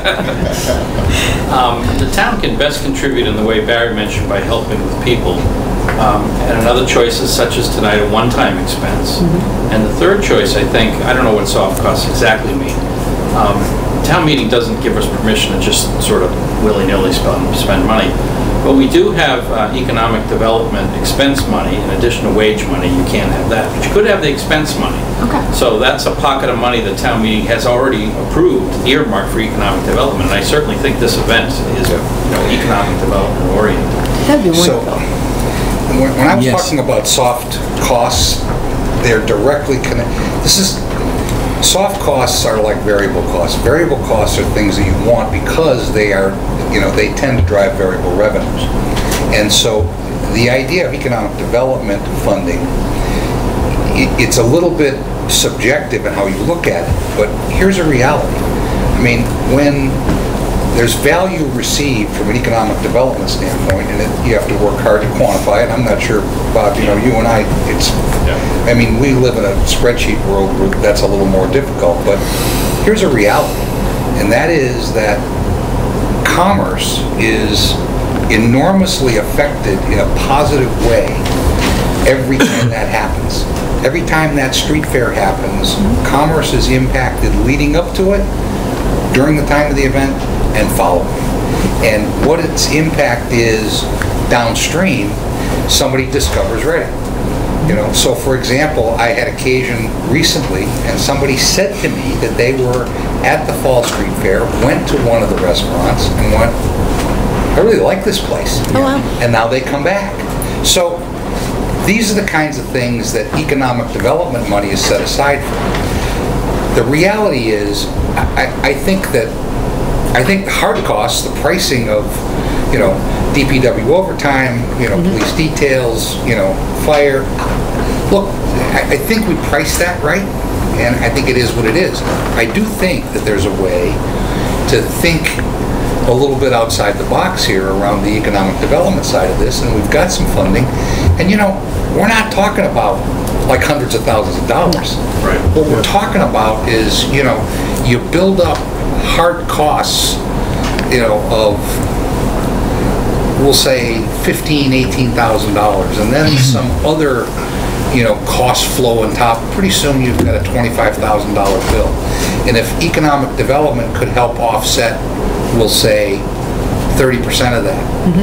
Now suddenly you have a true partnership that creates economic development from economic development funds, and it services the entire community in that an organization like Rotary, who commits tens of thousands of dollars every year back into all the other organizations. I mean, there's a value-added thing here that is I get that it's a little subjective, and it's a little hard to wrap your hands exactly around it, but there's something there around economic development, and I think that is the place, Bob. You can't just go to town meeting and go, could you give us, $20,000 worth of police and fire so we could spend it for the road? Sure. That doesn't make sense. Yep. So John, just trying to wrap this up. Thanks, John. Is the feeling of the board we have a hand in the back? Yes, please state your name. Hi, Denise. Social security number. Street. Hi, Sheila. Hi. Sorry, I didn't catch your name. Greg. Thank you for this. I don't want to take you out of the job, but I do wonder, because you're talking about an economic development committee. Yeah. You sunsetted the economic development committee many years ago now, I think.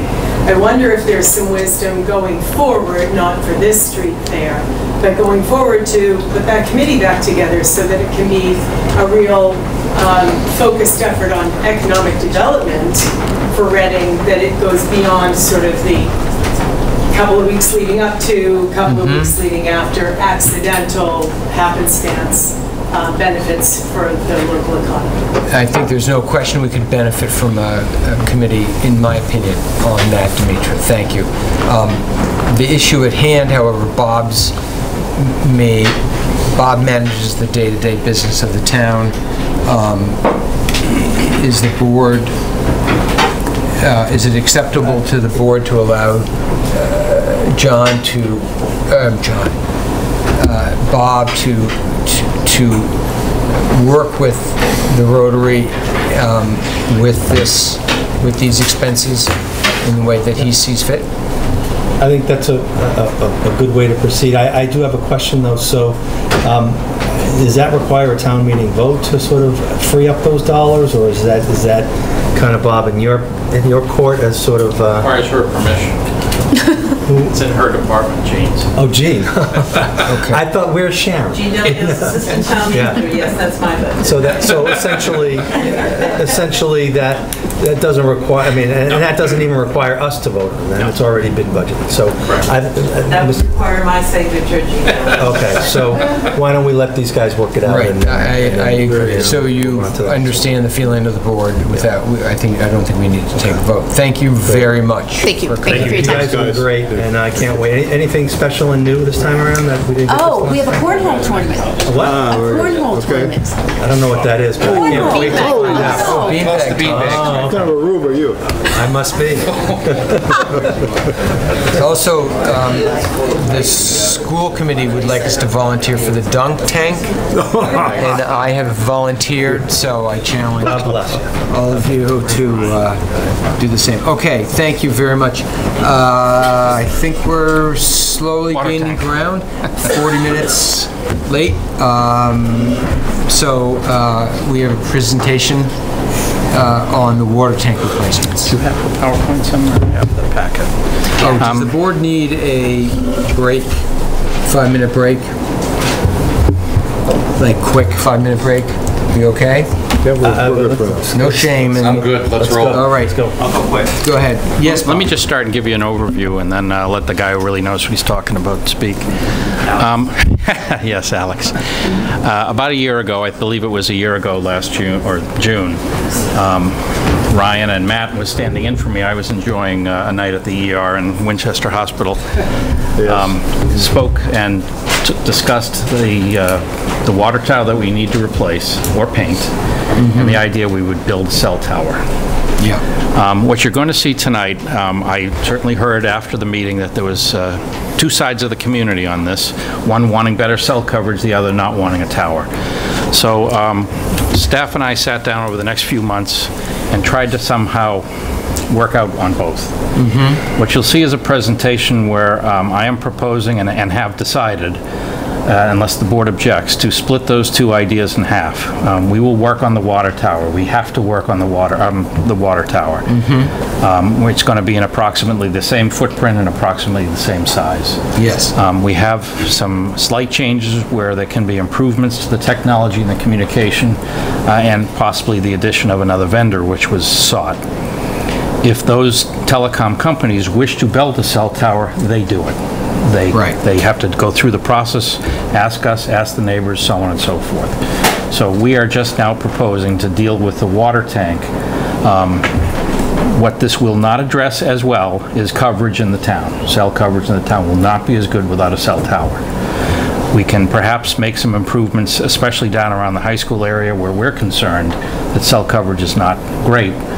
We can do some of that without a cell tower, but there's nothing that's going to provide the same coverage today as a cell tower would. But I don't think it's appropriate at this point for the town to be involved in that decision. Thank you. So let's just let Ray finish do his thing. Ryan Percival, town engineer. Let me just I just want to take a couple seconds here and introduce our new senior civil engineer that took us over a year and a half to hire here, Alex Rosicki. So he's a welcomed addition to the engineering department, which is a little understaffed, but now we're getting back on the ball. What you have here is I'm going to go through a couple slides that a few of you probably have already seen, but I'll go through really quick. There's just some of the existing Auburn Street tank. The existing Auburn Street tank is in dire need of being replaced. We made the decision maybe about a year back to go for a replacement as opposed to painting. It was last painted back in 1996-98 timeframe. Was constructed in 1953, 750,000 gallons. We're going to try to replace in the same size, if not a larger size. About 110 feet tall, and it does have cell carriers on it currently. What you see here is basically the existing tank. You can see how we have all the cables, no walkway anymore, some structural deficiencies of all the carriers that are on there. Same here. You can see all the equipment, no walkway. And this is just another example of all the cabling coming down the tank. Can't see any of the deficiency on some of the rusting, but it is there on the tank. This is a existing site plan. I don't know if you can see it that well.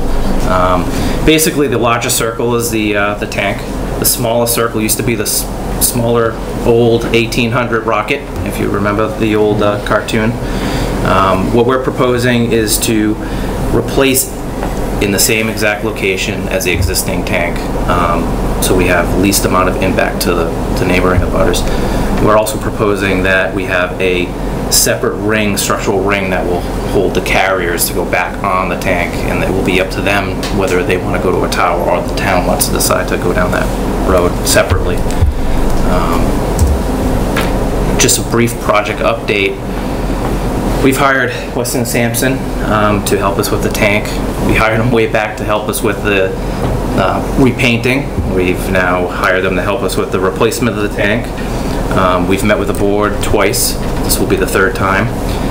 Like I said, and Bob had mentioned, we made the decision a while back to do a replacement versus painting. We did a life cycle cost analysis. You'll see a quick slide.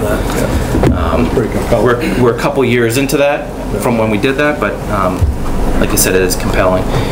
We've already completed a topo survey out there. We've done some soil analysis, some soil borings. We're at the point now where we're just making some final decisions on what we're putting up there, and you'll see really where we're at and what we're thinking about putting up. We may be back in front of the board depending on the color issue, if you guys want to change the color, but right now we're proposing just cobalt blue, which is their standard color. And as you'll see, there is some information just on some of the coverage information, just based on the last meeting that we had with the board. Okay. Thanks. As mentioned, here's the life cycle cost slide. I think that was a lot better to show than some of the spreadsheets, which you can see our break-even point was in around somewhere between year 12 and year 15. And then there's a big difference. Yes, you can see the blue line would be continually having to repaint on an old tank that's just going to deteriorate and get worse. When was the last time we painted? Back in 96 and 98, so in interior 96. Yeah, and usually you want to be a lot less than that, and we did start this conversation before that, but we had the carriers to discuss too. Okay. This is a coverage map. During our last meeting, the board wanted to request information from the carriers as far as coverage on the tower. This is just a follow-up on that action item. What you'll see here in green is what they're on now, the tank. The additional color, which is sort of very difficult to see on this, is that tanner color just above on the northern part of the town.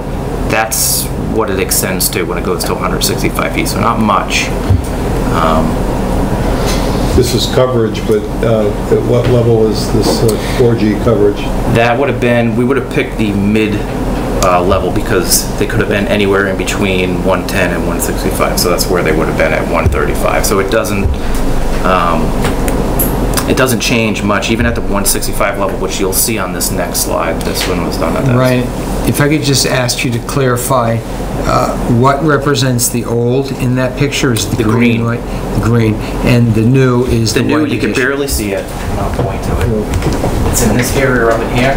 That darker tan. You can see it a lot better on the screen, but that is the additional coverage that would have been if they wanted to pursue a tower. It's not extensive by any means. It's not a wow. So it's not a real improvement of an already weak system. No, and again, they base their whole entire network on macro sites, which are towers, and some small cell sites, but they need both to work. They don't just need one. Because the coverage is almost decreasing. There isn't. We all know where the area is in town. Practical standpoint. Right.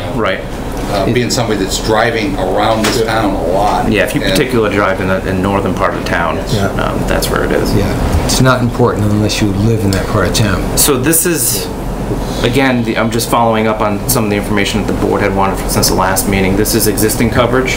This one might be a little easier to see. I would pay attention to the green, both dark and light. And I can go back and forth so you can see the difference. That's the increase. And there's some streets on there if you can make them out. But you can see it doesn't increase much in that in-house coverage. That's with the tower option? That's at the highest. The highest. That's at that 110? That's at the 165. That's if you put up that 40-foot tower. Correct. Okay. So, am I right, Ryan? You're trying to set, I just want to be sure. I know we're walking through this right now as far as what the cell coverage is, but I think I understood you to say that you're trying to separate the two problems. I mean, we got a water tank. Correct. We got to fix the water. Like Bob had mentioned, we've made the decision to replace the tank, and we're going to put the carriers back on the tank.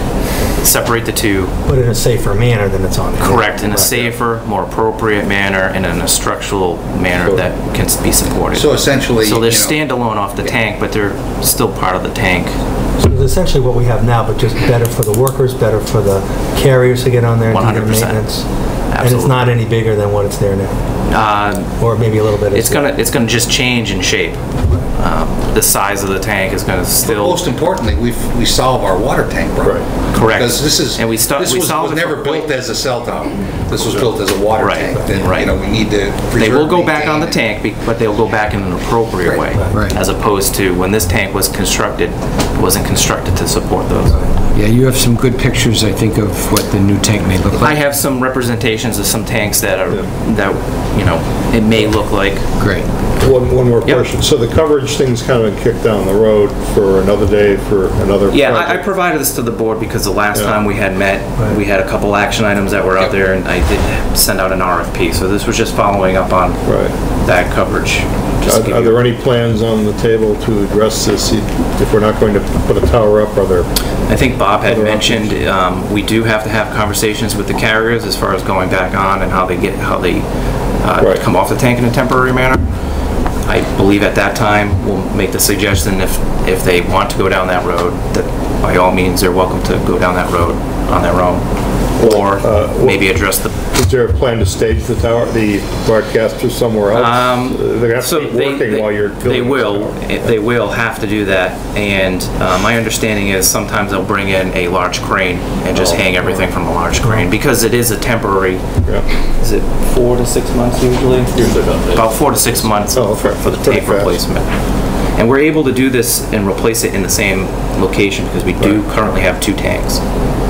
And we're able to take one offline. And we are connected to a redundant MWA loop now. The proposed tank, again, I think we're leaning more towards the 750,000 gallon because we have redundancy with the MWA now, but we are going through that process of checking that hydraulic model again. It will be a composite elevated tank, meaning it will be a glass fused to steel bowl on top of a concrete column, which is a little different than what we have now. It's open air truss on the bottom. This is more of a pedestal, but it's going to be a lot more efficient. We'll actually have storage space inside. You'll see some pictures. Again, just to reiterate, it's back in the same location, same footprint. When you say low maintenance, you never have to paint it? Or do you? So I just want to correct you, it's not painted, it's glass fused, so we will never paint it. It'll just be, if we get to the point where we have to fix it, it will be a replacement of just that bowl on the top. And it comes in various fabricated sections that get bolted back up. Okay. But I don't You're not want to saying speak there's to how zero long, maintenance but cost. it's 30 plus years before we're maybe even longer than that. But there is some, obviously, maintenance cost. There's always going to be maintenance, yes. But not to the manner of what we have now. Again, there's going to be standalone bracketing for the carriers to come on. And we will address that in the new RFP when we go We'll solve our OSHA problems up there. 100%, correct. Yep. Again, just to reiterate, there's additional storage space, which I'll show you in some of these slides, and very low maintenance. I had the benefit of actually going to see this in person. It's got a beautiful view of the skyline of Boston, just if you ever want to go up there. That looks bigger than 110 feet, though. I don't, what's the height? Do you know what the height is at first? 135. 135? So we're going to be a little shorter than that, but this is actually smaller in volume. So you'll probably see a taller tank on the top, or maybe even a little wider tank. But this is exactly the style that we're looking for, that solid column down at the bottom of concrete that does not have to be maintained, and on top is that glass fused to steel structure. And everything is enclosed inside that, so if you wanted to climb up, you'd have to actually go into the garage door. That's a garage door down at the bottom. And you can come out the top. So this is in Peabody. This is the same tank. Again, they chose to go with banding, but that blue color, that cobalt blue, is the standard color. Anything else would be extensive amount of exchange. And you can see how they just blend in. They're on a separate ring. This is West Salem, but not in our state. That's probably closer to what we're looking at. And that was the last picture we had.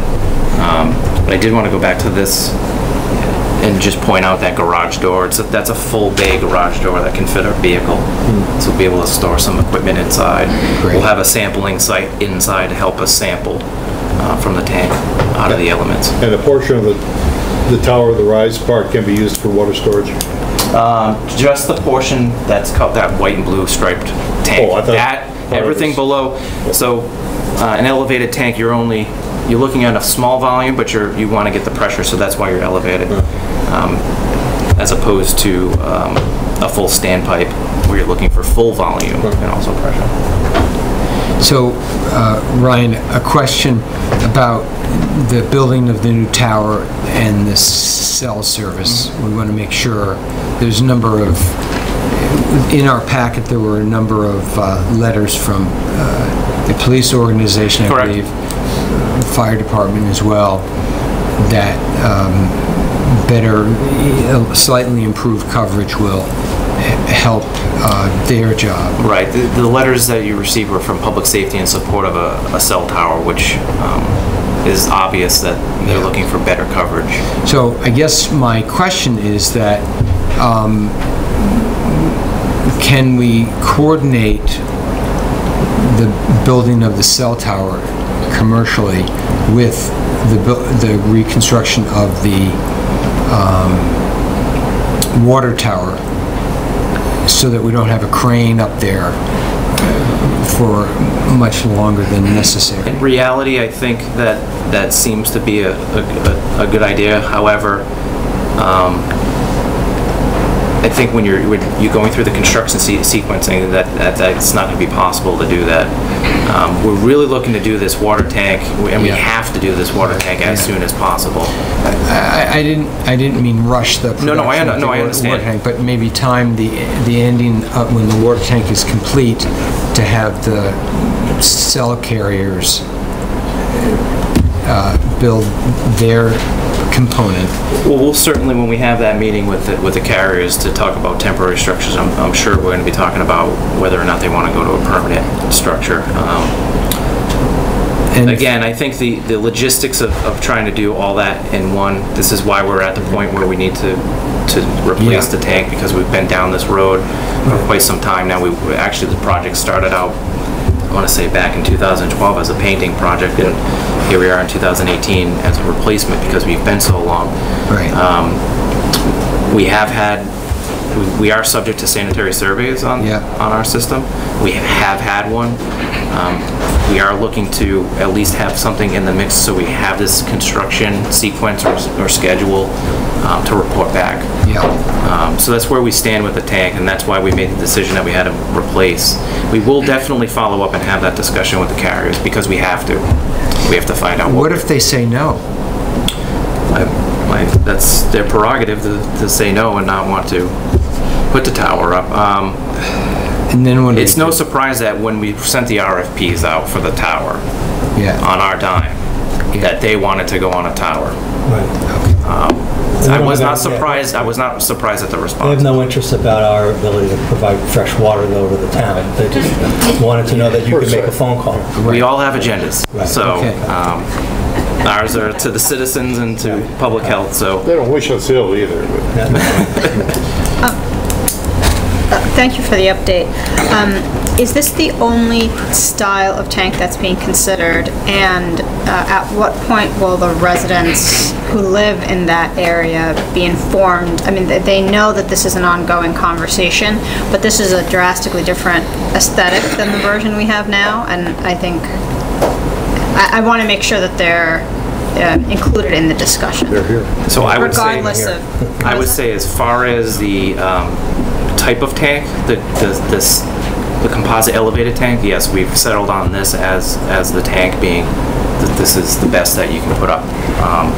As far as if you want to go down the road of aesthetics, I'm sure at some point we can get to the discussion of coloring.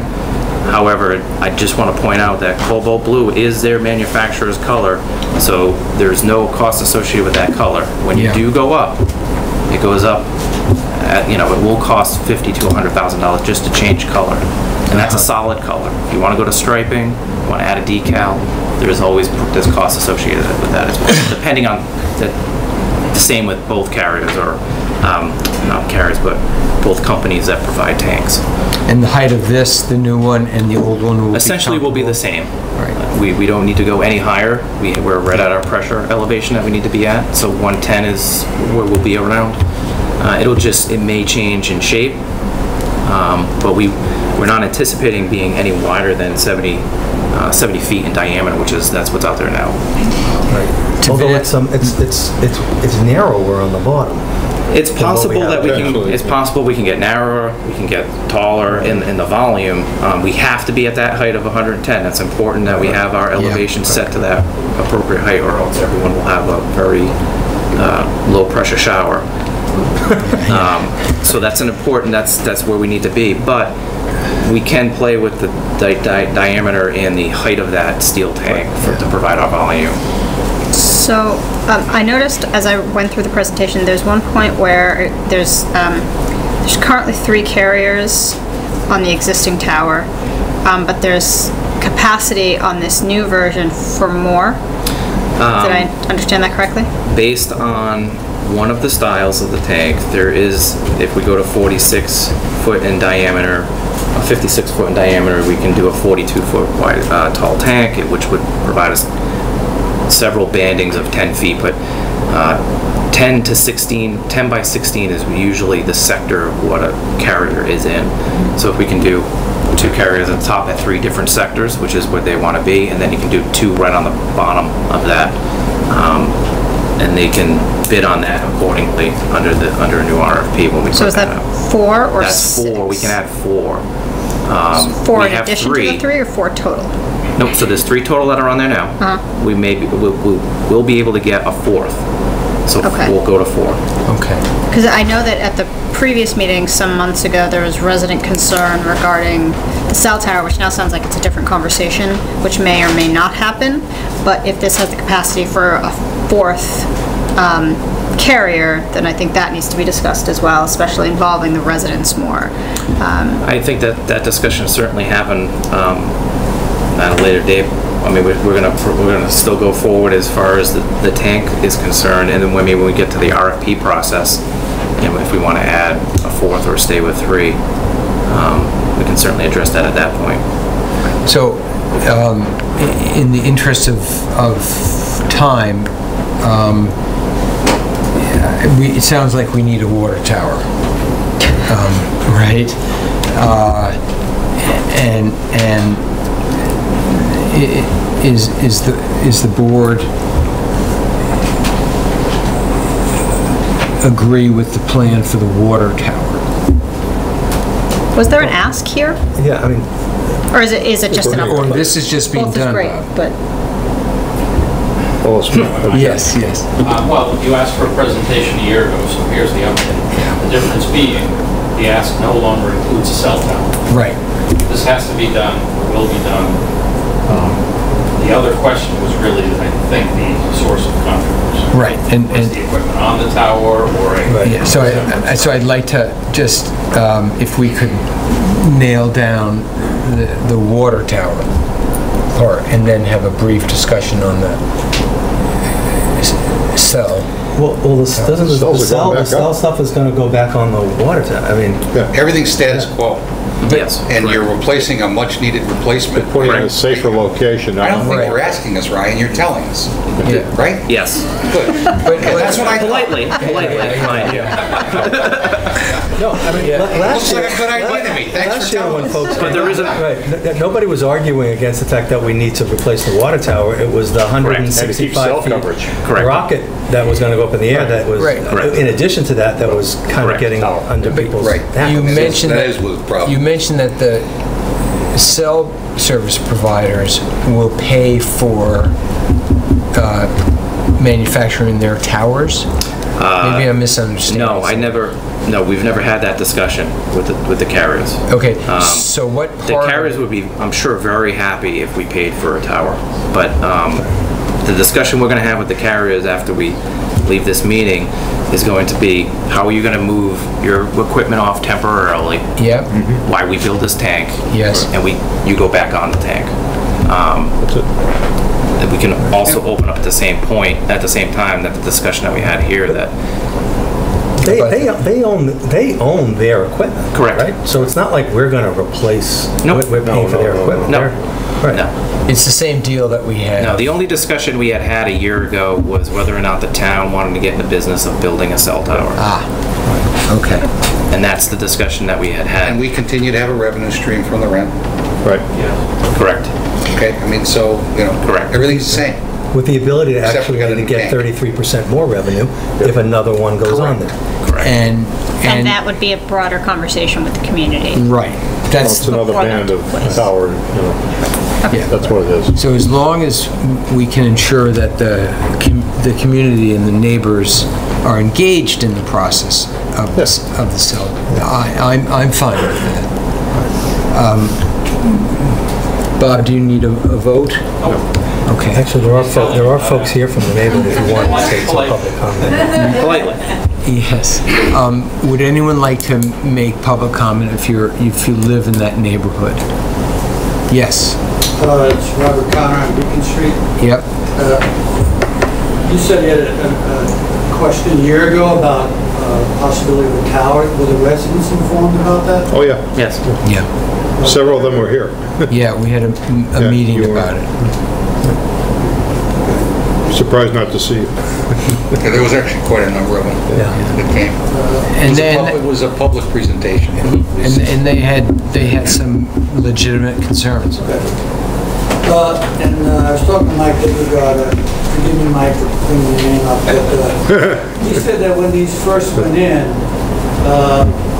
there was a statement that part of the contract that the radiation would be measured around the towers. And I went down to the engineers and health department, and there was no record of that. Does anybody know of a record of the testing for radiation? Do you remember anything from your first term then? I don't remember any discussion. That doesn't ring a bell. There is quite a bit of information in the packet that I think Ryan put together One of the other concerns from that meeting about a year ago was some health exposure. And they provided information as far as the exposure, which is in the packets. Right, which is from federal authorities. Correct. And they explained the radiation and essentially that they do not have any health concerns about radiation up that high. And somebody pointed out that the feds can get it wrong sometimes, and they raise the example of asbestos, but I think Ray, I've been talking to Ray too much on the, Ryan did a good job of putting together some good information that hopefully will alleviate some fears in that department. Well, I'll give an article from the Wall Street Journal. 30,000 towers exceed the radiation limits. And I'll give you a copy. And okay. We won't even test those. Well, it's in the Wall Street Journal. Yeah. So thank you for that, and I hope that when we start the cell tower discussion with the cell tower companies, that the residents will be informed and involved. Any other comments? Yes. Carolyn Whiting, 17 Chestnut Road, and I share Bob's concerns about irrigation. I don't remember this being done here. Yeah. So I don't know how I can tell because I'm like 2 houses away. Right. So for the cell tower discussions, we can make some effort to reach out to the neighbors, I think, to make sure they're informed, and we'll, yeah. I just have one more comment. Yeah. The FCC limits are anywhere, some countries are literally 1 and 2% of the limits we have. Yeah. So, he's saying FCC, but why were they exposing us 50 times higher? Than what other countries allow? Sweden's one, China, yeah. Studies in England about children with leukemia not recovering with so much exposure to these antennas. Yes.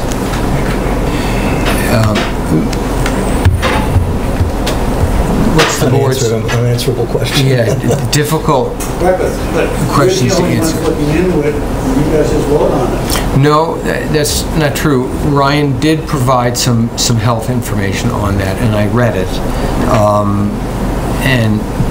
But during the discussions, we can consider that some more. The Board of Health, our Board of Health we could ask them to look into it. Or, we'll do our best to accommodate you, I think. Well, James, you already looked into it last time. I think I knew a heck of a lot more than she did. I mean, spent hours in the library. Yeah. No one on the town side is worried about this. Yeah. They're going to get this. How much did you get a month on these things? 500? Just per carrier?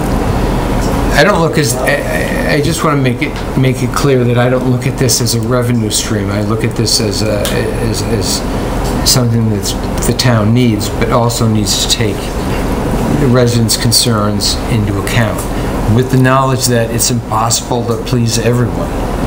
So, how much we get? Go ahead, Bob. No, I'm not allowed to say, because we're actually in negotiations, but I will say that the town has no choice but to accept these. That is federal law.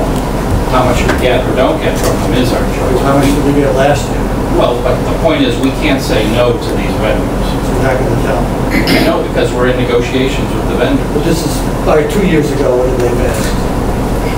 We can look it up. I don't What does have it it off the top of matter? my head. 2 years But ago. the point is, whatever money we do or don't get has nothing to do with any of this decision. That's the second step.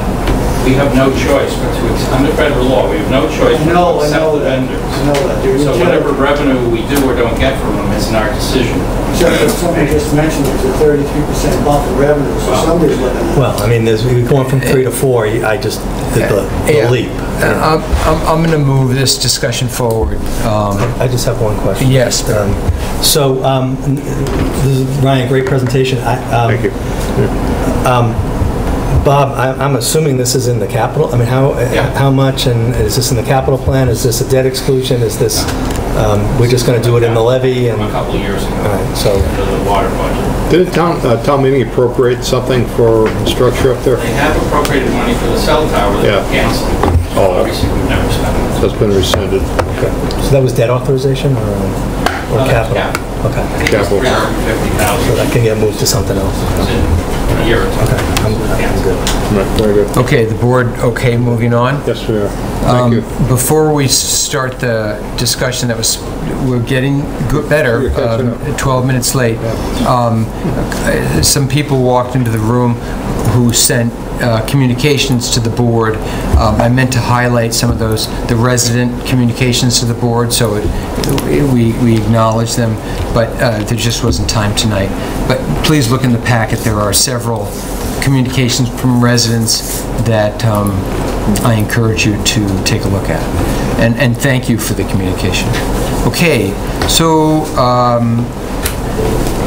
the discussion of the recreation liaison assignment, this was a last-minute ad when the draft meeting minutes came out for the Recreation Committee. John, at the beginning of the meeting, agreed to step down and allow another member to take over as liaison. I think for this part of the discussion, I'd just like to limit it to the board's thoughts on those meeting minutes, and again, I'd like to be respectful of personalities and as much as we can. Could I clarify why you're doing this? The matter's been resolved. It has been. It has been. Actually, we should probably move toward picking more. Nominate a picture right here now. Nominate someone else. I'll be happy to stay on as the other liaison. Thank you. Now there is an issue, and we have some rec committee members here. They tend to meet Tuesday evenings, and tonight they were smack dab opposite our meeting. Yeah. I don't know if this happens all the time or if it happens on a rotational basis, but that's going to have to get solved. I think if we're going to have an effective liaison. Yes. If not, we may not have a liaison. Yeah. No, I think it's important to do it, so we can work that out. My point, I just wanted to explain why this was a last-minute addition to the agenda. So with that, Actually, it's Mr. Chair, it's actually yes, your I make a recommendation. Responsibility to make a recommendation. The board would approve it. Right. And then, so the way these things work is the chair makes a recommendation and the board votes on it. And I think there's a lot of history to this.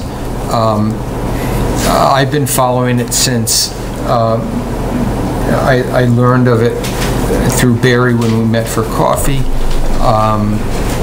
Dan's obviously involved. So I'd like to nominate Vanessa primarily because she comes in with a fresh perspective. Is this a second person? This would be a second. So Dan is still appointed.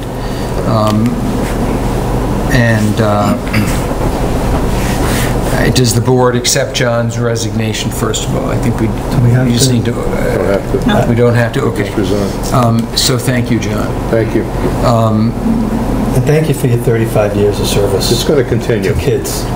That's not going to change. I know. Yeah. But and, I'm certainly not going to stop going to recreation committee meetings. Right. I mean, I've been involved in recreation the entire time that I've lived in this town, and will continue to do so long after I'm not a selectman.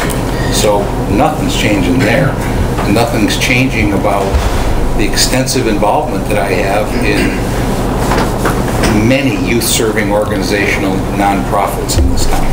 That is not going away. If it does anything as my time frees up, there'll be more of that goes on. But also, it's also a good opportunity for the Recreation Committee and the Select Board to think about ways to work together, in ways that maybe we haven't thought of before. Having the second liaison, I think, helps that. So I second Vanessa's nomination. Do I have, yeah, we do.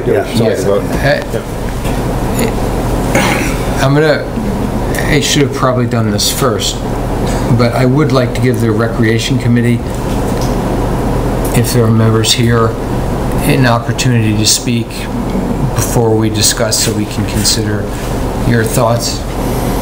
Can I ask a question, Andy? Yes. Is the Recreation Committee here in session? Do you have a quorum? Not in session. Okay. Do you have a quorum? We do not have a quorum. Okay. So they can speak individually. Right. So you can speak. You'll speak individually. But actually, are there associate members here that become? Well, if they haven't been elevated. They have their own shows. Okay. Just want to. We've asked all these questions. Okay.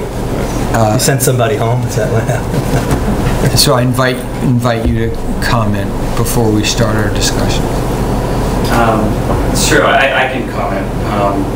I'm Dan Foley. I'm a member of the Recreation Committee, no longer the chair. I was the chair. I missed the beginning of, I guess, the topic here. I guess I can just generally comment.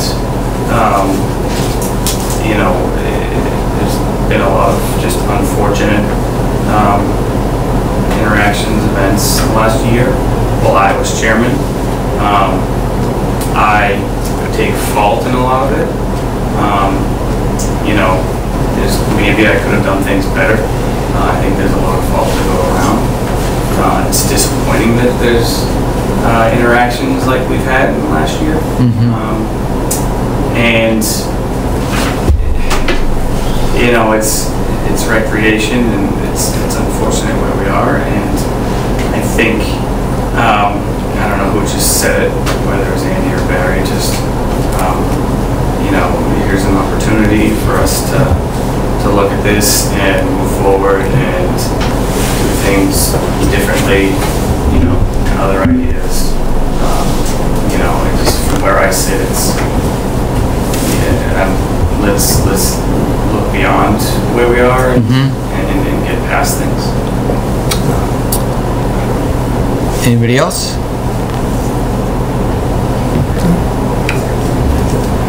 Yes. Emily Sisson, 92 John Street, and I just voted as the chair of the Recreation Committee. Congratulations. Our condolences. No.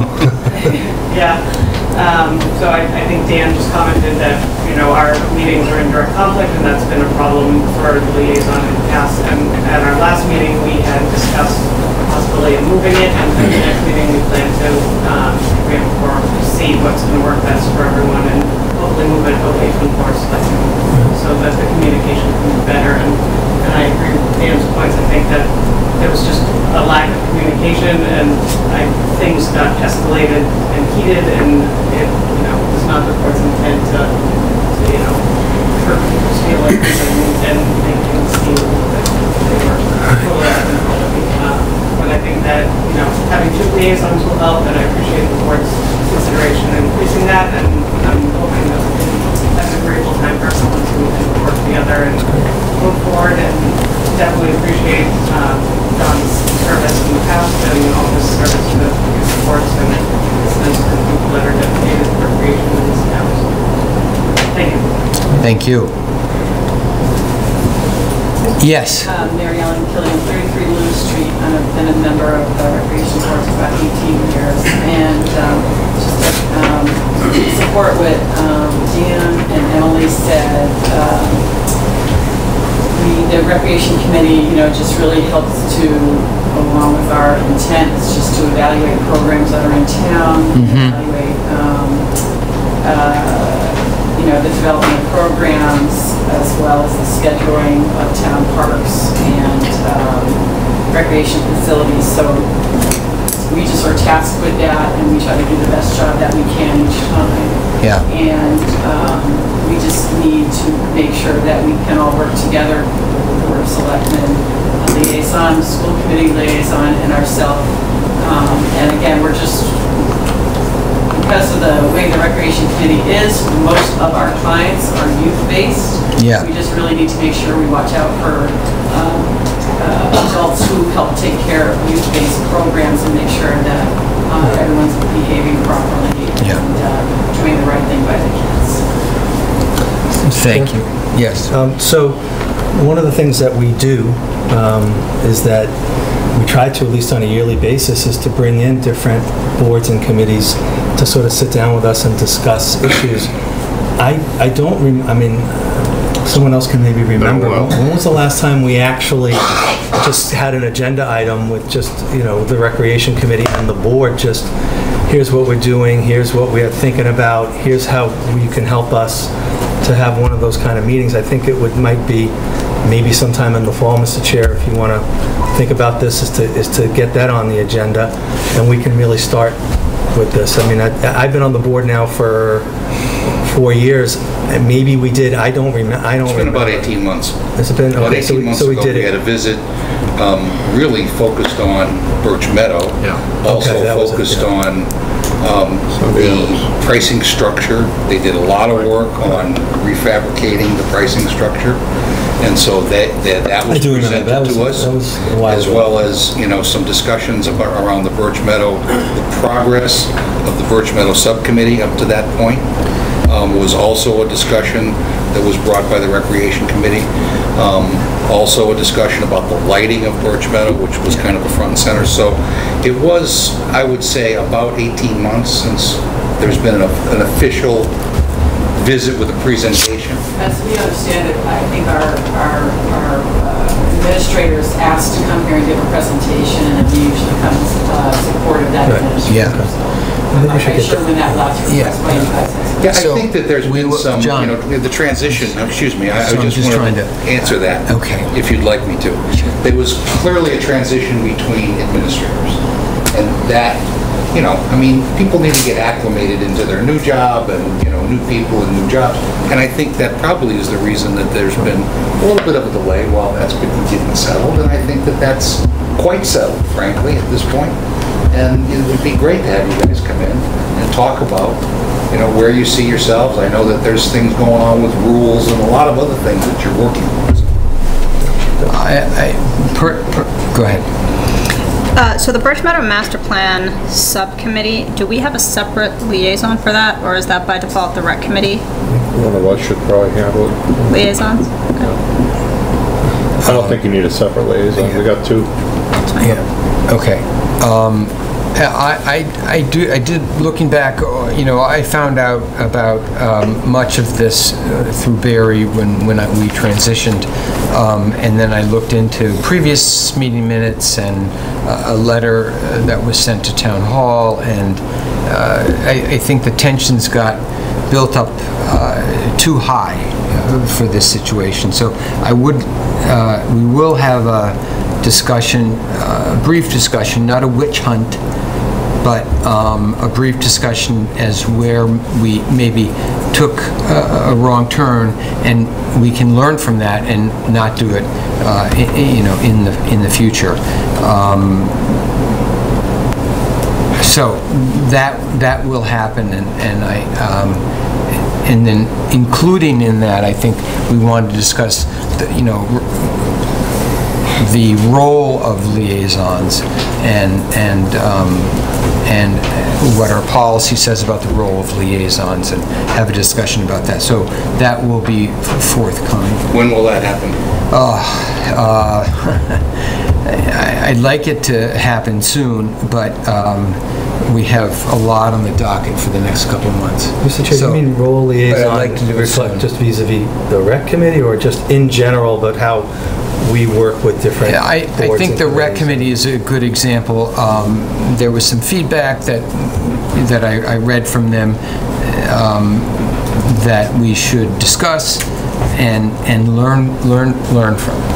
Well, maybe in the meeting that when we, just making a suggestion, that when we do invite the Rec Committee to come, that could be one of the agenda items. Well, I think let's not tiptoe around this. If there's some concerns about how I've conducted myself in my job as liaison, then let's get it on the table and talk about it. Yeah, it's not for tonight, John, but I think we will get it on the table. The innuendo that comes out of the way that you're couching this is highly offensive to me. I'm sorry, John, but I read some of the draft meeting minutes, and I think we have to have we have to discuss them.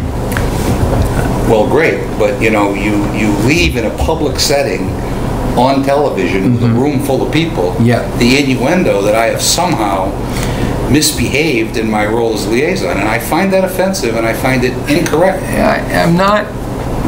I want to have a discussion about how things developed, how things played out on the 12th, the meeting of the 12th.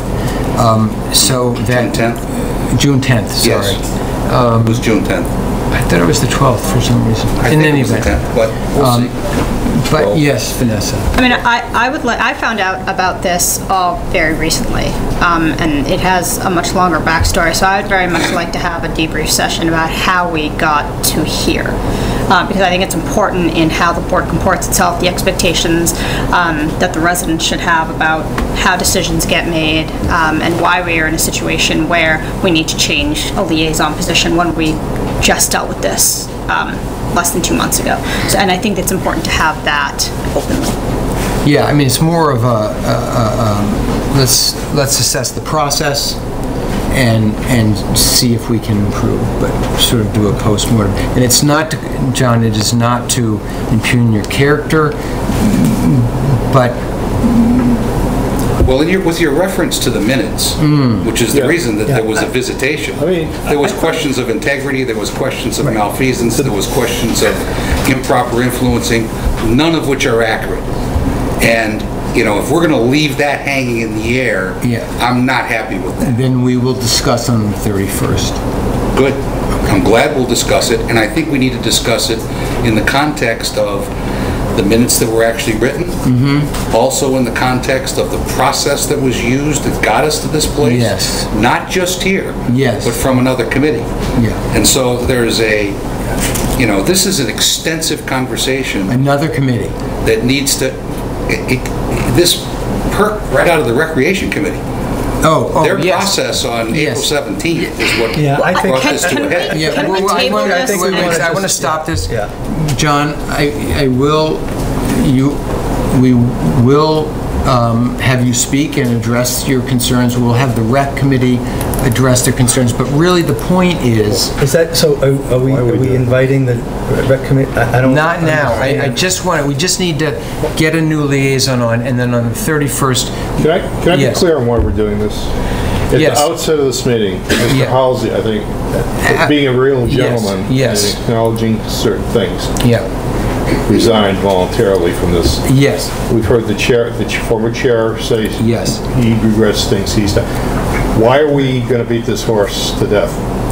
Let's make a new beginning. Because the public is still not aware of what happened and why we are here. I'm barely aware of that because residents informed me of what was happening. I didn't hear it from this board, and that's a problem. So we need to have... And why do you want to air it out? If it, I think it's important to air it out. It's relevant to how this board functions. That let's table this until the 31st. And we can go on at this. You start pointing fingers will be pointed back. I'd rather it not be a finger not a matter pointing. of I don't know why you're doing it. It's not a matter of pointing. For liaison, Okay, so that's a good question. So let's. No, we did. Did we vote that? Well, so we have to vote. All in favor of Vanessa being assigned to the Recreation Committee. In addition to Dan. In addition, Dan's already there. I mean, that's just my thought. I hear you, Dan, and my goal is to try to, see where things sort of went off the rails and then put them back, knowing that none of us are. I certainly am not perfect, and I don't plan on pointing fingers. All right, moving on to Bob. And I will take a 5-minute break. Okay?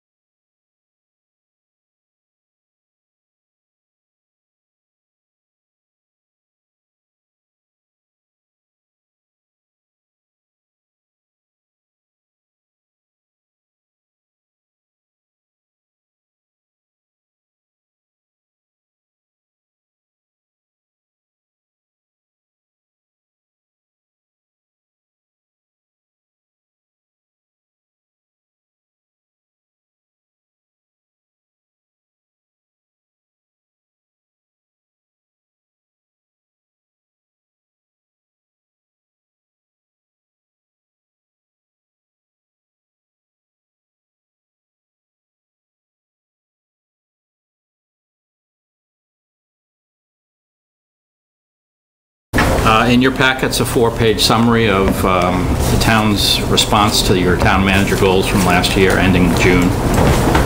I'm not sure what level of detail you want me to do because it was all in there, so I'll go at a speed. You tell me if you want to go faster or slower. Hold on, let me just get it up. I haven't seen it. Okay. It's also behind me. Yeah. Okay.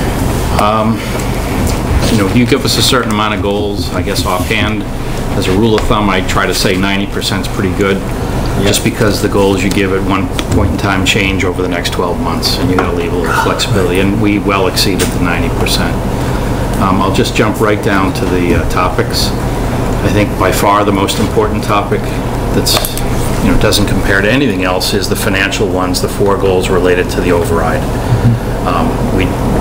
Staff and you and other elected boards and appointed boards and volunteers in the community did a great job. You know, I will say senior tax relief was a big plus. This town is very progressive in the senior tax area. We are now the acknowledged leader. When Victor goes to conferences, he's forced to speak, he's forced to make speeches. He's going to think of charging. But Reading is absolutely leading the pack now in senior tax relief. At a social occasion, met Linfield selectmen, and they're working on it. Yeah, as is Wakefield. Yeah. Wakefield's got a home rule petition ready. The only difference that Wakefield is going to do, as last I heard it, was not give the selectmen any flexibility in terms of the 0.5 to 2.0. Oh. They're just going to say 1.0. Huh. Simplify. Okay. So, I'd like to point out that for the override, remember all those meetings in December where Bob presented and the department heads presented information that really allowed, I think, the board to move forward. And I mean, that was a purposeful strategy. It was a budget process, but hyped up and moved forward. Well, and more importantly, letting the department head speak freely was a risk for you, I think. Police and fire are the only difference. But even Sharon came out and raised her hand for I'm glad she did. I don't tell her what to do. You know, the risk was public safety. A big part of it is confidence, consumer confidence, if you will. That was the risk. You almost don't want to admit the problem. But well, you want to be careful. So, I thought he did a good job. I think the department heads did a great job on this one. We are prepared, and it's in your draft agenda or schedule, to do it again in December because the board seemed to think that really worked well. And I agree, staff also agreed. I don't think we need quite as much of an effort and as long a discussion with each department, but timing seemed to. Although last year it was kind of, okay, here's what our budget looks like. And then we had the discussion of what we wanted to add back. We have an override. So that added a layer of complexity, which we don't have to do anymore. Right. But it does give time to uncover other kinds of items and issues. I have a sort of a newbie kind of a question here. Select board members are assigned to these things. And full disclosure, I was never involved in the ones that... because these got set before you came on. Well, some of them, no, he was here for some of them. Yeah, I was here for some of them. Some of them have separate what's meetings. What's the expectation of the select board? Sometimes the very fact that you were in a meeting where it was discussed and gave input, the selectmen meeting counts. Right, counts. Absolutely. And sometimes there are freestanding meetings with staff, but not always. But also, too, I think at the time, and maybe this was also before you came on. Yeah. We had we had sort of staff select board working groups. Yes. So we did. We still do. And maybe that. And you can see behind me, there's a staff lead for each goal, and then there's select board members, if you will. And that's to be discussed in the future as to whether you want to continue that or not, and whether there's one or two of you. Because some of it overlaps and some of it, so. And honestly, every goal is very different from each one as to what the select board's involvement might be or might not be. Okay. All right. Well, we can discuss that on an issue-by-issue basis. Next set of 4 is what we called operations. Yeah. DPW staff presented their goals. You actually made some revisions to your policies, which was good. I do expect, as Jeff retires on or around the end of September, and we hire a new director that's in process, that a new director may well come up with new ideas, but I don't know how fast. So I do expect you'll see this back in a year or two. I want to skip over employee retention just for a minute and talk about the building security study I think you're all aware of. We had an executive session. We have work going on the dispatch center. You know, we have our oar in the water for some money from the state, we'll see. Number 8, public safety, staffing and training. Is that like, you know, is that a Hail Mary? Is that like... In my words, yes, especially after what you said about the state tonight. Yes. Yeah, we have to be careful about what we say about the state because they listen. You know, it's not approved yet. There's not a final budget. The point was, in a bond bill, you just want to be a member of that. Our downtown improvement was in the bond bill for 10 years before anything happened. So there's no way to know. Right, okay. But it's the place you have to start. It's the first step. It's like being on the capital plan. You can't spend it until you're in. North Reading has, I think it's $10 million, give or take, for a community center in the bond bill. Will they get funded? How will they get funded? We got to get Brad working a little harder here. Well, so you're suggesting that Mr. Huggins? He is the staff lead on this project, working closely with the superintendent, the police chief, and myself. He's the facilities director. And he thinks he's going to retire? No, it's Jeff Sager from DPW. Boy, I'm going to get a call pretty soon. Yeah, okay. No, Jeff Sager is retiring. Oh, Jeff. That's right, Jeff. I remember Jeff. So can you just tell him he cannot retire, please? No, I can't tell him that. Okay. I'd be in trouble. Back to employee retention, that clearly does remain a challenge. I think the override made me think we knocked it up to a much better score, and believe me, the morale of employees has helped. Yep. But that doesn't necessarily attract people into the organization. You know, I don't have a formal list, but I can tell you that compensation is the driver of people leaving. This is something that is, I know we've talked about it at the edges for a really long time. Yeah. And that our inability to, I mean, we retain people. I mean, we retain people, we have a loyal labor force here. It's the recruitment of new ones that I'm really worried about. And, you know, compensation, I think, is part of it. I think younger people want to do things differently than folks maybe who came up, you know, working when we started. And I worry about it because the expectation is that, you know, the voters gave us money for an override. Yeah, where are the cops? Where are all the people that we're supposed to hire? And the police have been hired. 3 today. 3, I know, I saw that. But on the website probably. In general, maybe we need to look, and I don't know, maybe it's part of the FY20 budget, I don't know, is that, you know, are we competitive enough to get high-level quality people here to fill positions that we need filled? I'm not saying that we don't have people here already, we do, but those people are going to retire, and with that is an institutional memory that's going to go away. We need to start, you know, getting folks in, and if we can't get them in, you know, if the stories are, it's like, well, we had 3 offers out and nobody accepted it, one or two things are true. Either we're not paying enough or this is a lousy town to work for. And I know that number 2 is not true. So I look at, we really need to sort of think about this, and I don't know if it's part of the budget process, if it's, you know, an HR kind of thing. Bob, if you know, but I want to put a star next to this. Yeah, John Doherty and I have been concerned about this in slightly different ways for quite some time, but it's not as important as replacing what we needed in the override. That was number 1. He did put in a little tiny bit of money for a compensation. I did not, on purpose. We did a non-union classification and compensation study, I'm going to say 5 or 6 years ago. We implemented. I was very appreciative during tough times that we're able to do that.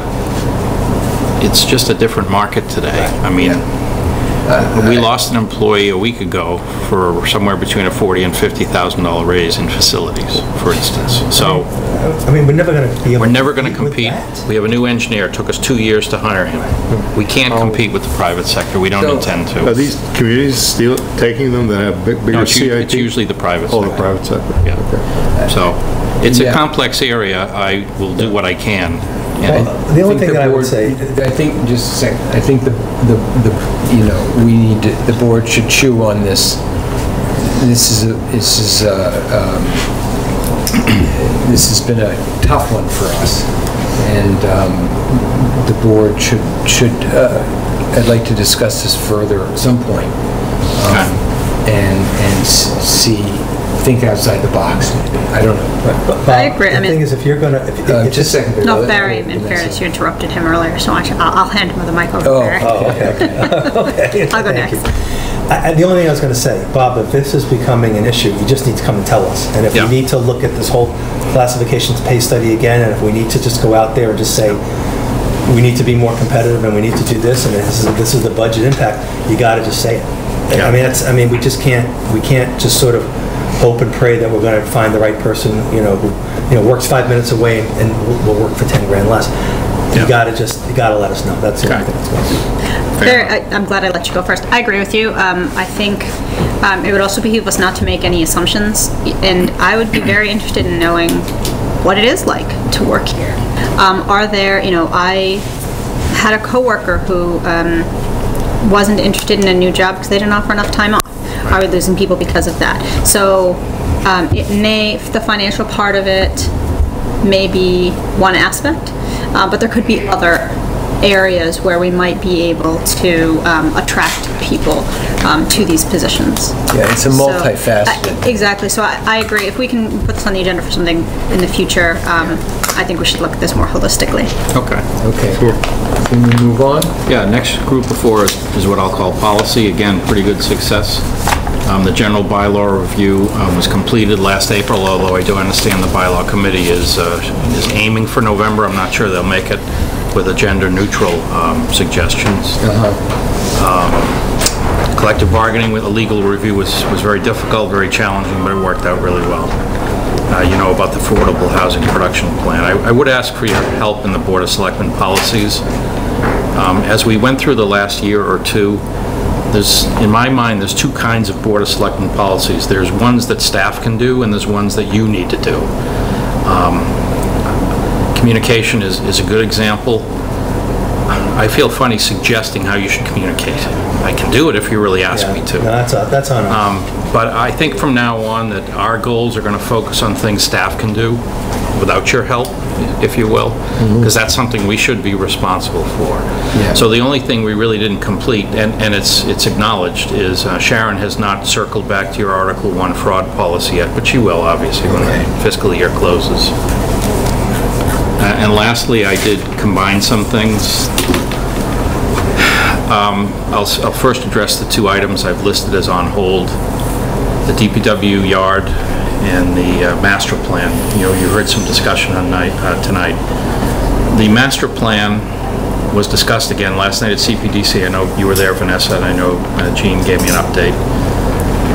There's different feelings on CPDC about how and whether to proceed, but in the past, which is what I really wanted to address, I didn't feel it was appropriate, nor did Jean, to ask the town meeting for $150,000 to $250,000 for an updated master plan. I think the proper course of action is to first get the community together in a couple of sessions, maybe 3 or 4, and see if the community has a common vision, because as Jean mentioned, I believe last night, I know she told me several times, the adoption rate of master plans in town meetings in Massachusetts is below 50%. And the last thing any of us, I think, want to do is spend $100,000 or $200,000 and then fail. So I think we first need to do a lot more groundwork on what does the community's vision. Agree. The DPW yard, a third community has become interested. We're actually having breakfast tomorrow morning, so I'll try to give the board a further update. But that is clearly a project that takes a dedicated person. I can do so much, Jean can do so much. As Barry and I have spoken over the last few months, that seems to be the reasonable expectation for a new economic development director. And the reason we've slowed down on that after going through a process and not agreeing on anyone that Barry can talk about is another one of those 3 communities is now thinking about hiring an economic development director. So I said, hold on, let's discuss whether we want to share someone. Victor's working out well. So they're on hold for a reason. That's not a conflict of interest, is it? For the person, I mean, we're competing for the same... That's a good question. It's a really good question. I don't know. Well, if it's a project-specific kind of thing. Yeah, not if all 3 towns or 2 towns that do the project hire the person. You got an update tonight on the cell tower / water storage. You got an update, I think it was last fall, it could have been in the spring, from the Council on Aging as well as a consultant on the need for more space. And for those of you that have been over there during events, it's just very clear.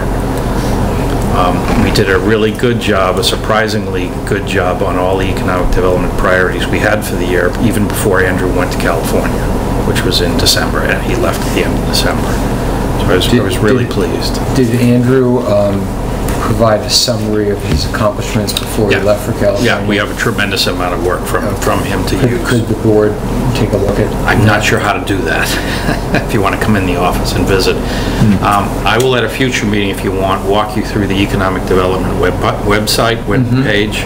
It's a tremendous amount of information there. Feel free to browse. Well, the problem without having someone there, right, updating it, it just becomes stale. Correct. Correct. What's the status of the new director? Excuse me? What's the status of the new hiring of the director? You want to give an update? Yeah, I mean, we interviewed actually, I don't know how many resumes actually came in. Dozens. I think you guys went through them. You and I joined in at the end. I think there was 4. Yeah, I think 7 or 8 people might have gotten interviewed. Bob and I came in at the end. It was 3. 1 dropped out. We interviewed 2. Just different skill sets, just didn't match. So I mean, that was my opinion, and I guess you haven't hired anybody, so it might have been your opinion too. Yeah, no, your opinion was very reasonable. I mean, yeah, it's just it's not what we need. Right. So not what we needed today. Right. I think this is where getting some community input would help. So let's brainstorm about that. We thought, and it's subject to change, we thought that in the past few years we had done so much work on different plans, and specifically down at the DPW area with meetings at RMLD with the neighbors. We thought that concept was very well addressed. Now, it's not a final proposal, you're going to still have public input. But we felt pretty good about proceeding with that as a concept because so many neighbors turned out. I think Gene, I can't remember the number, but Gene said there were 3 different meetings and there was almost no repeat customers, and there was 50 to 100 people at each. That's a really good turnout. So, Dan has been involved in cable negotiations. The process has gone very well. It hopefully will be completed by the fall. That's the next set. But they've done really good work on the beginnings. John, as MWA liaison, and I are having breakfast with the executive director next Thursday. All I know is what I read in the newspapers. North Reading appears to have signed a 99-year deal with Andover. So we're done. So we're done. But I've not actually heard that from North Reading, so I'm a little reluctant to. I've actually heard. With all due respect, the opposite. Only believe what I've heard. Anecdotally, however, I would say. Really? Yeah. Let's just see which exactly whose contacts are well. Look, I'm sure that we're gonna, we're meeting with the executive director. Yeah, we'll get the full story.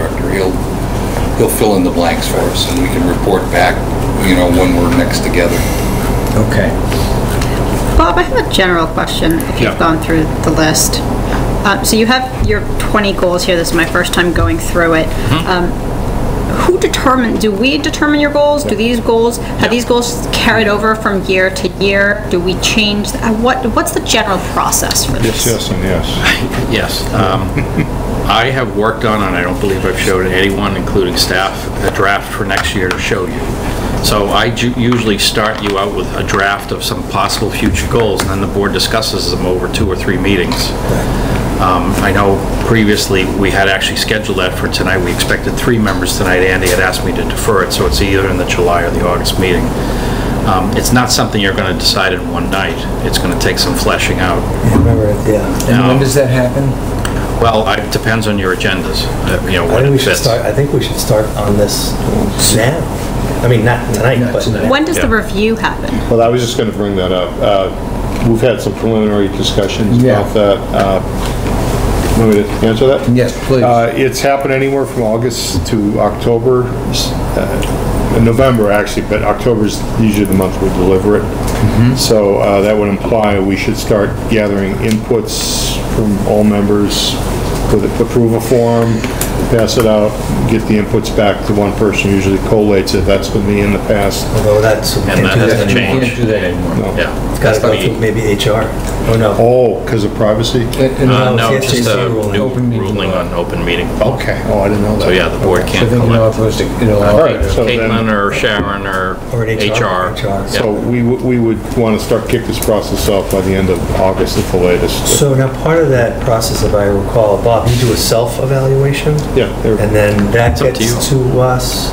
So when we do It's your on your agenda evaluation... for the 31st as to discuss All right, then I the don't... process, so Yeah, then I don't... I'm happy to bring you all kinds of ideas. I think And the same with draft the goals. format That's we used also. the last time, I thought was helpful. Yeah, that was a good one. It's the one I think, Bob, you use for We use it the for all employees, so- correct. And it leaves a lot of room for, you know, writing individual comments as well as sort of some check the boxes. So how will HR insert themselves into this process and when? And Why don't you just go through Sharon, she can help you. That way I'm not involved. Okay. If you mean the town manager evaluation. Right. Yeah, she can help you. Yeah, for full disclosure, I did have some questions for Dan. He's been here the longest and seen more of these than any of us. So I've asked for his help in scheduling it out and making sure it happens in a timely fashion. Okay. Yeah, I'm happy to fulfill any role in that the board wants me to. Or not. I would ask the board to allow Dan to give input into agenda items so we get these things done on time. Is that, are people okay with that? I think it's great. All right. Yeah, because part of it too, what kind of dovetails to that is that we have to get the evaluation done. Yeah. Because at a certain point, we need to finalize the town manager's contract. Yeah. So. That's going on also. Which we Is need to. that renewed in January? I think we talked about doing it more toward November. We want to get that. Talked about it in the second quarter of this year, but you've missed that. Right, but I mean, at least getting it here by the end. And then we'll develop, and also along this process, we'll develop new goals. Yes. And I'll just give a preview of my thoughts. I think Bob has way too many goals here.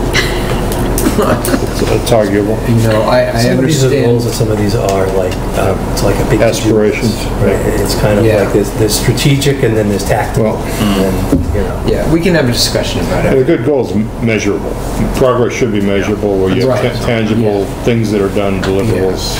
Right. Some of Each them are milestone. long-term projects, some of them are short-term projects. Yeah. Yeah, so, yes. And the You'd goal like to have setting, more and goals. I'd like as many goals as you can think of, because then I can pick which ones to do. Okay. The goal setting and the goal measuring process can be extremely time intensive. I just keep in mind the benefit of adding more time. Right. I wrote up a 4-page summary that I think adequately describes the year. If you look at the superintendent's evaluation, they spent hours and hours and hours going over that. It's state mandated. I know, and I don't mean to compare the jobs, but do you really want to go down a path of spending hours and hours and getting a similar result? It's up to you. Yeah, we can discuss that. John, what's your experience been in the past on these goals? Well, the one that, you know, I mean, these have actually been trimmed from where they were. Really? Oh, I think it was yeah. like 25 It was or 30. 25 when I And so started. what we did was, you know, we tried to cluster them Yes. into things that, you know, were connected to each other. Yes. Which I think you're seeing here.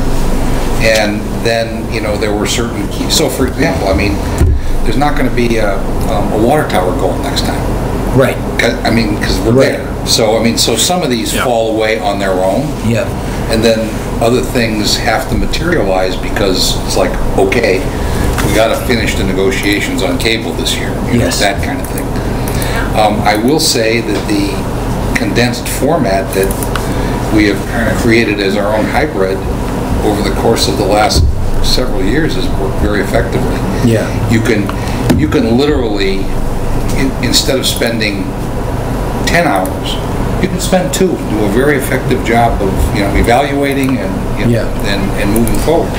So I don't know that we need to really fool with that too much. It seems like it's been working pretty well. I mean, you're the one being evaluated, and, you know, and you're the one creating goals, so your input's really important to this. The most important, personally, the most important feedback I get from you isn't a grade or a score, it's comments. Yeah. So I encourage you to spend, and I understand that takes a lot of your time and thought, and I do appreciate that, but your comments are helpful. Those forms will actually, they actually kind of demand it, which I think is much better than pages and pages and pages of check the box. What I find odd, or just unusual to me, John, in this is that when we supervise people in the state, they have job duties, like 5 job duties. Right. And then we evaluate them on those 5 job duties. Bob's job duty by charter is to run the day-to-day business of the town. Right. So we're not really, this seems to be not that I'm proposing, I don't know, I just, there seems to be a disconnect. He really only has about 5 or 6 goals, but there are subsets of those goals. So, you know, I hear what you're saying, because I do think, generally speaking, if you have more than a handful of goals, it's a little hard to keep yourself focused. In terms of having 20 goals here, they're really tied to 5 key areas of Bob's responsibility. Yeah. He's got global responsibilities by the nature of the job he has. Right. Yeah. And so it's very different. It's a very different evaluation. Yeah. So, for example, I mean, you know, in my last professional job, we were in a partnership, and you know, I mean, we evaluated the CEO. As an executive committee. The CEO had 1 million jobs. I mean, he had responsibility for all kinds of things.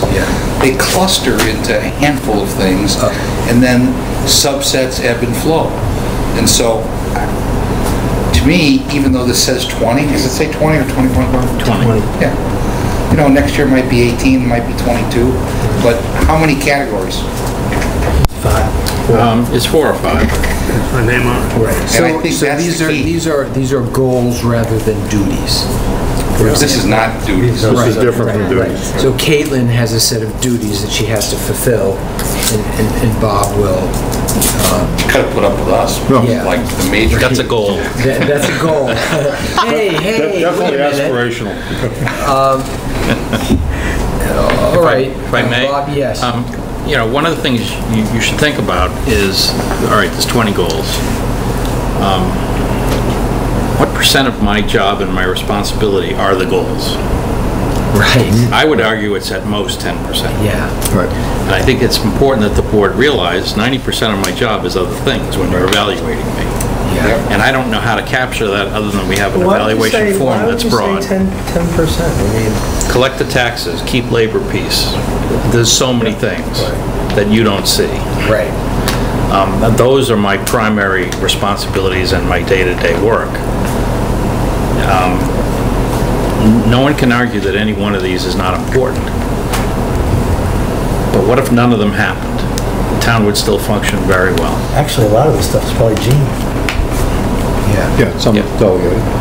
The point is, this is, if you will, in some ways a nice-to-have list. Now, the override was pretty essential. We were getting tough, but you know, the board needs to keep in mind, these are 20 goals on top of a job. And other town managers, to Andy's point, have 5 on top of their job. So how much of this stuff can be offloaded to, let's say, the board? To who? To the board. It's a discussion we should have. I mean, I'm happy to share, but...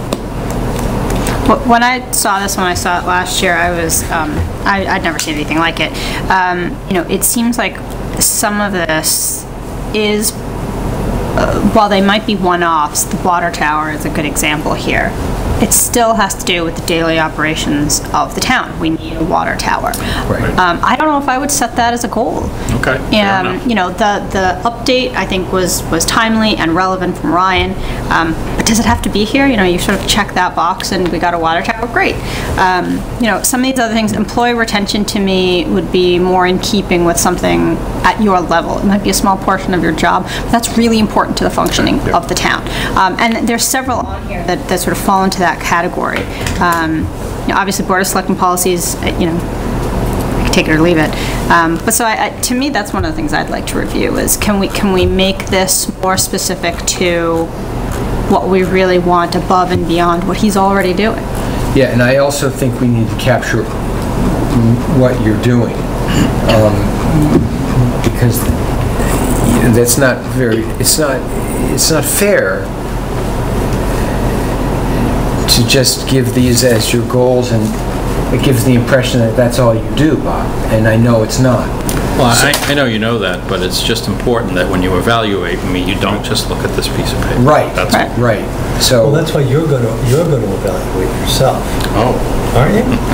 Well, if the board, I mean, we're getting into another agenda topic, but if the board wants to use the same process generally as in the past and the same forms, then we have the form that all employees use, or most, and I would be happy to fill that out and give myself a running start. But that's for the next meeting or two. But I think that's important because that gives us an idea about how you view the job. And I tend to ask the department heads for feedback. Right. I did on 360 some of these, not all of these. Right. Yeah. And that worked well, I thought. Yeah, I think we need to, Dan, John have been here, not calling you old, I'm just saying you've been here longer than the three of us. You say experienced. Thank you.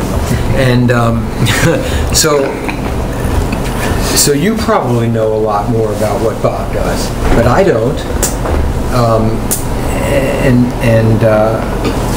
Yeah, I just think it's important to let the town know all the things you do. Bob, you're available on email too much. I email you at all times of day and night. Yeah. Well, then stop. Always stop. But no, I can't. I have to because that's when I'm not working. I have a job. So we got a public records request at 2:30 a.m. last night. Yeah. So I didn't answer it right away. Okay. So I'm concerned about that you feel, I think I sense something to the police chief in you, and saying this can wait till Monday. Yeah, that's a good move. Yeah. Even though it's convenient for you to send it at 2 in the morning. That's when I have to do it, because that's when I have free time. Right. So, okay. Any other thoughts? No, I didn't say much about the last one, but I do want to thank Amy especially. Amy, Paul Jackson, and Laura Jem, along with others listed here, have submitted a grant application and have done a nice first start. One of the things I think we do poorly is we have a tremendous set of historical documents and artifacts in this town that we need to find a good permanent location for. Yes. Because the history, their condition's not going to improve. No. Let's just say it that way. And if people have an interest in history, that's another thing that should be on the town's to-do list. But of course, we have so many other things on the list. Maybe that has been a topic for 5 years. Maybe if we get a community center in some way, shape, or form, we steal North Reading's, that can be part of it. There can be a history room or something. So I did want to thank them though specifically. Yeah, that's an about face for the library. Much appreciated. Yes. They're getting involved in Totally different approach than what we saw previously. And that's really welcome. It's awesome. Yeah. That's it. Okay. Thank you, Bob. If we're closed on this, I have a question.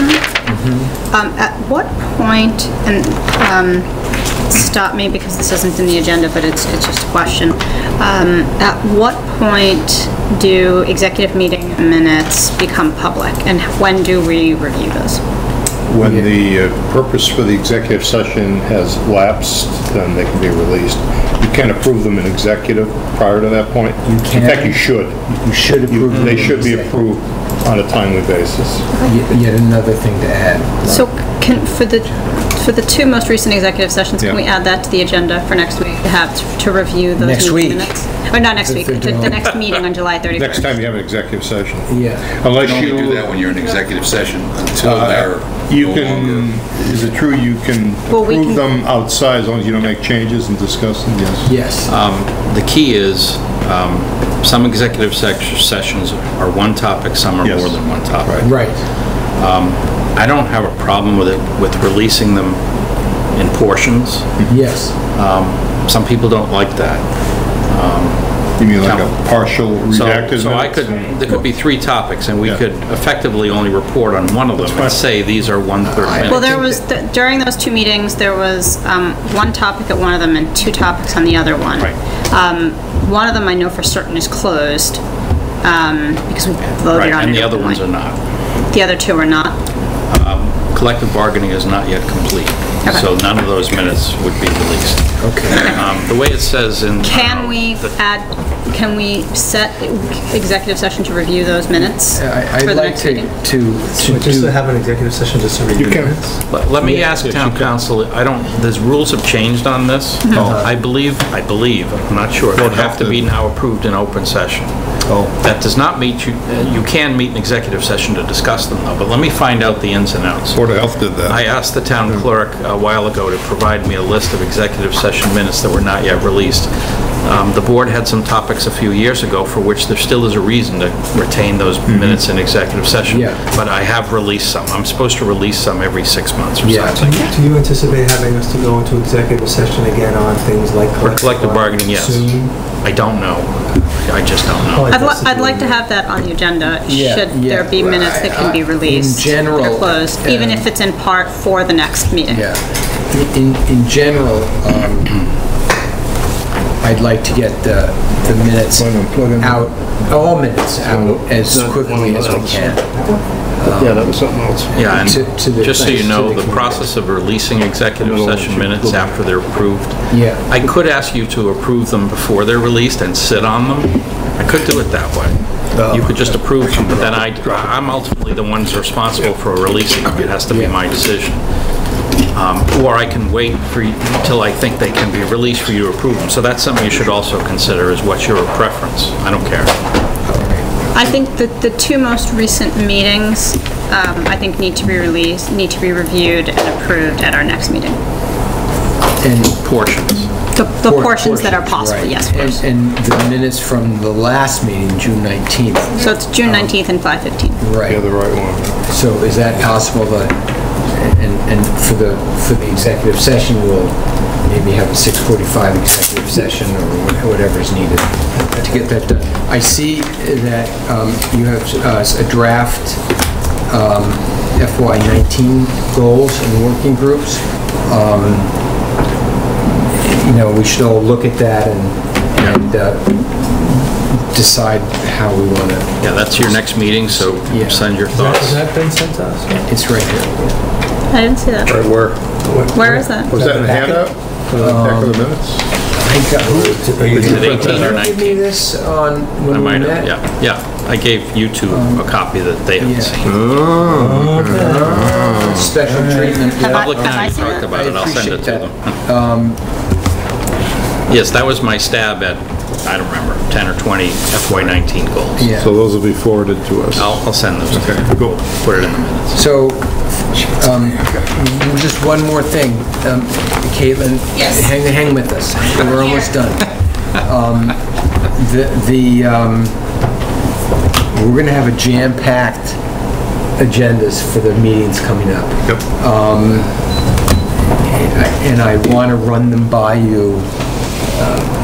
I want to run them by you for, if you want additions, because then Bob will have to break the space-time continuum and allow it to happen. I just need to know, because... The 31st, yes. Well, because I have to cancel, it sounds like I'm going to have to cancel a vacation, which I will do. Well, we can change the days. That is, think about it, John. Be careful with that. Selectmen dates get set well in advance and people make plans. So. No. I know. But I want to be sensitive to John. John should be present for the discussion and allowed to speak. Well, I am not going to have another public meeting go on in my absence, as has happened in the past. Okay, we'll talk all that through. But I want to make sure, I don't want you to cancel your vacation plans, but well, you wanted to have... alternative. You wanted this is to have serious happen business. The other thing, Mr. Chair, if I can maybe just throw this out. Today is the 10th. Yes. We don't have a meeting scheduled for the 31st. I am not, in the summertime, trying to create more work for people who already have vacation plans. Don't even think about it. But if the 31st if we're not going to get out of here till 2 in the morning, because there's so many things on there. Yep. Maybe we need to think about adding another meeting. You know, don't all shoot me, but I'd rather... I may. Yeah. And I've got vacation plans, so I may even be, you know... I did the survey a couple months ago. You know, if you're willing to have three-person meetings... The 10th through the 31st. Well, you weren't even going to be here I've already today. canceled one to be here tonight because of the change of agenda that came late. I drove away from my vacation too. So months ago, I respect that. set this date aside. Yeah. And I came back. Now, if, we're going to be busy, if we've made a decision that we need to go back instead of go forward, then let's do it. And if it's the 31st and what I have to do is cancel a vacation to get it done, I will do that. We can, I'll tell you what, we are allowed to discuss amongst the five of us and CC Bob, meeting dates, preferences for meeting dates, preferences for agendas. That doesn't break open meeting law. So we can have... If we talk through him. Yes. No. You can go directly. We can go directly. Those are exemptions. Is it true about the agenda setting too? Not the agenda items, just the meeting, your availability. It might be helpful if we review, Andy, what is on the agenda for the 31st. Okay. So the entire board said we'll be here. So maybe I was incorrect in writing that down, John, for the 31st. Is that right?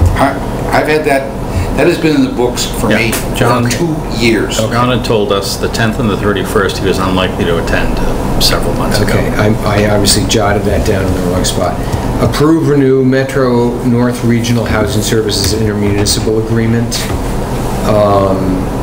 Council on Aging update, Board of Cemeteries, Trustees policy update, discuss Town Manager FY19 draft goals, and Town Manager evaluation process. And you need to add in Ray Miaris and the open meeting law discussion. And then there's the open meeting law. So and then you wanted to talk about the rec committee.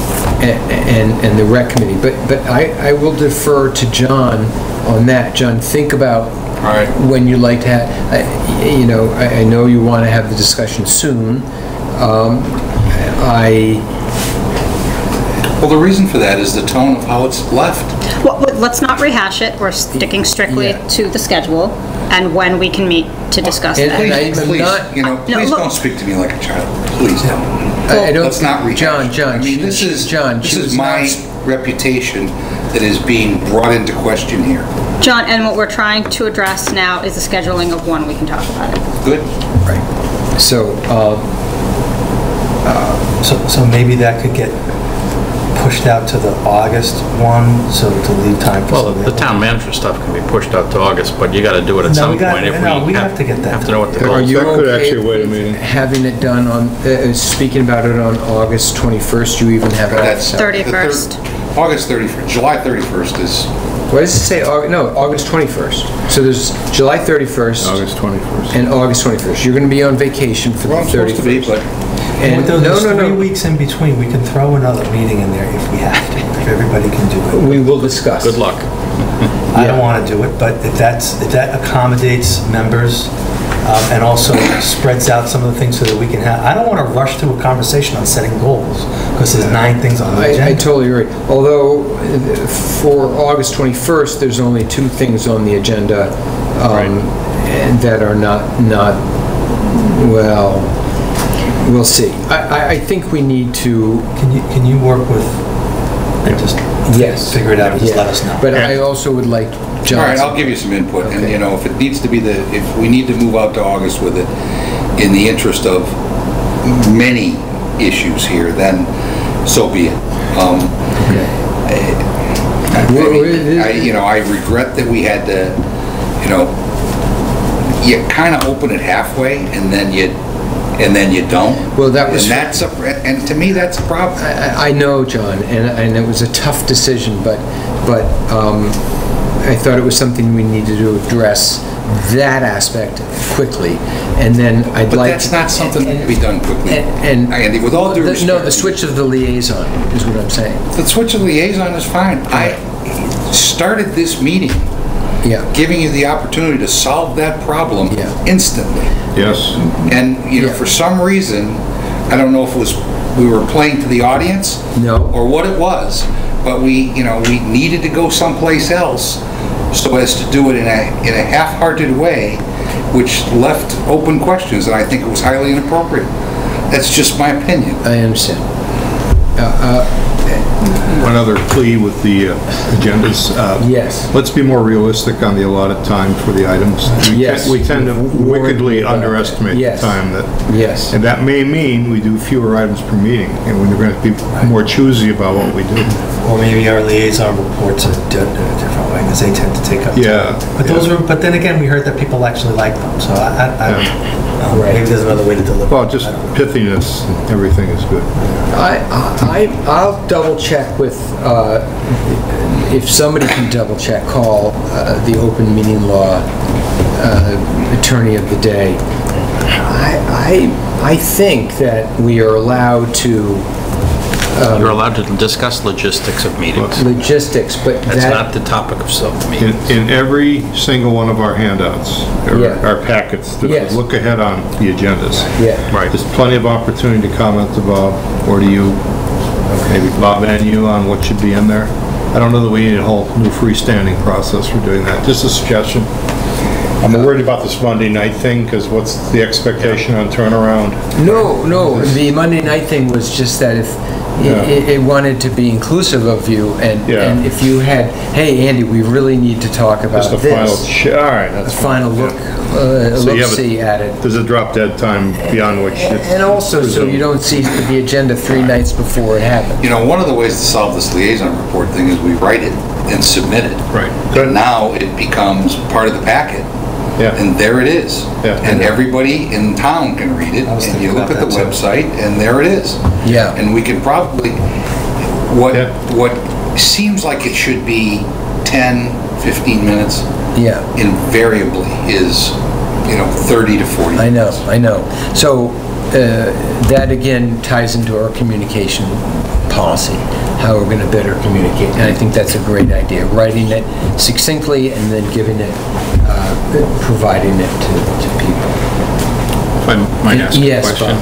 I don't remember this kind of discussion ever with past boards, but this board has indicated a real strong interest in knowing how many members will attend as to what the agenda items will be. I think you need to discuss that thought more. How many members will attend? We've been asked on a couple occasions. The cell tower discussion was going to be April, but then, agenda management, if there's known to be 3 members at a meeting, and that has an implication on the agenda, we need to know that as staff, because we plan agendas well in advance. And when suddenly I'm told, well, there's only 3 members, so we can't discuss this or can't discuss that, I need to understand what your policy is, and then I need to ask you about your attendance a little more often. I'm not having an opinion of what's the right way. We just need to have that communication. Thoughts? I mean, I think there's certain topics that the full board should be in attendance for. Yes. Budget, annual review. Yes. I mean, I think as a general best practice, we can't, I would be hesitant to reschedule meetings on the fly as people's personal conflicts come up. There's 5 of us, and personal conflicts are always going to come up. And we also need to be respectful of the fact that staff prepare for these meetings as well. So I think advanced planning, this was actually on my list to discuss with Barry, which now will wait, but as far as communication, which is schedule planning for the meetings, but I mean, maybe we set the top 5 items that happen annually that are anticipated, and the rest, there are some deadlines or something. I mean, if there's 3 of you that can meet as a quorum, you have to do it. You have to close the warrant for town meetings. There is a deadline. For tax classification, there are deadlines with the state. So there's only a handful of maybe 4 or 5 things you do during the year that have hard deadlines. You mentioned me, sorry, Barry, I didn't drink out of it. When we met, you mentioned that we all go on vacation, and that we can't stop the business of the town if one of us is away or 2 of us are away. I would just ask the board, what are topics that we have to have the entire... We haven't found ourselves over past years embroiled in a lot of the things that obviously seem to have taken great importance and precedence in the dead of summer. This is, for me, brand new. It's never happened before. Yes. So that people could come and go, and we'd have 3-person meetings or 4-person meetings, and people could enjoy their vacation, and they could actually plan vacation and go on it. Right. You know, the way that we're operating today, can't do it. I mean, because, you know, every week's a new crisis. Yes, that is true. And it's, you know, I mean, it's a chaotic form of management. I mean, I think what Bob does, Bob puts out the forward agendas, you know, that change kind of on a weekly or monthly basis depending upon things that come up. I think it's a great process because then we can kind of look in advance. If something comes up, we know, okay, we can slot it in here. You know, oh, we haven't talked to HVAC in a while. Okay, well, this looks like a good time, you know. And then you can get, you know, you can kind of just slot them in as you go. And I think a lot of them you leave specifically kind of blank because, absolutely. you know. So we can slip things in, yes. And it's been, I mean, it's worked since I've been on the board. And I get to kind of look at sort of, okay, what's coming up? What do I need to think about, you know, in advance? If you don't mind, most of your volunteer boards that are going to visit you require a minimum of 2 months' notice, and preferably 3 or 4. Some of them only meet once a month, and they want to prepare for you. And many of them struggle with quorum, always. Yes. So 2 of them that are coming, 2 are coming at your next meeting. I would ask you not to rearrange that because they planned on this for months. The Board of Cemetery Trustees and the Council on Aging. Look, this other topic that, you know, we've cracked the lid on, it's got to be addressed. Yeah. And if the best time to address it in a timely way is the 21st of August, so be it. Yeah. But I just would like to go on record with you as the chair of the board. I would caution against opening a can of worms halfway and then putting the lid on it. And then let it sit, because no good thing comes of that, in my opinion. You've said that. I hear you. And it was a difficult call. And, you know, I did the best I could. And I'm not trying to go back to the future. Geez. I'm not trying to... I want to make this a learning experience. I have no problem with clarifying the process. Right. I do have a problem with doing it halfway. Yeah. You know, either do it or don't do it. But I felt I didn't have a choice tonight. Well, you didn't have a choice because there was a large audience that was obviously being pandered to. By who? Me? Yeah. All right, I think that's... You know what, I make a motion to adjourn. Second. All in favor?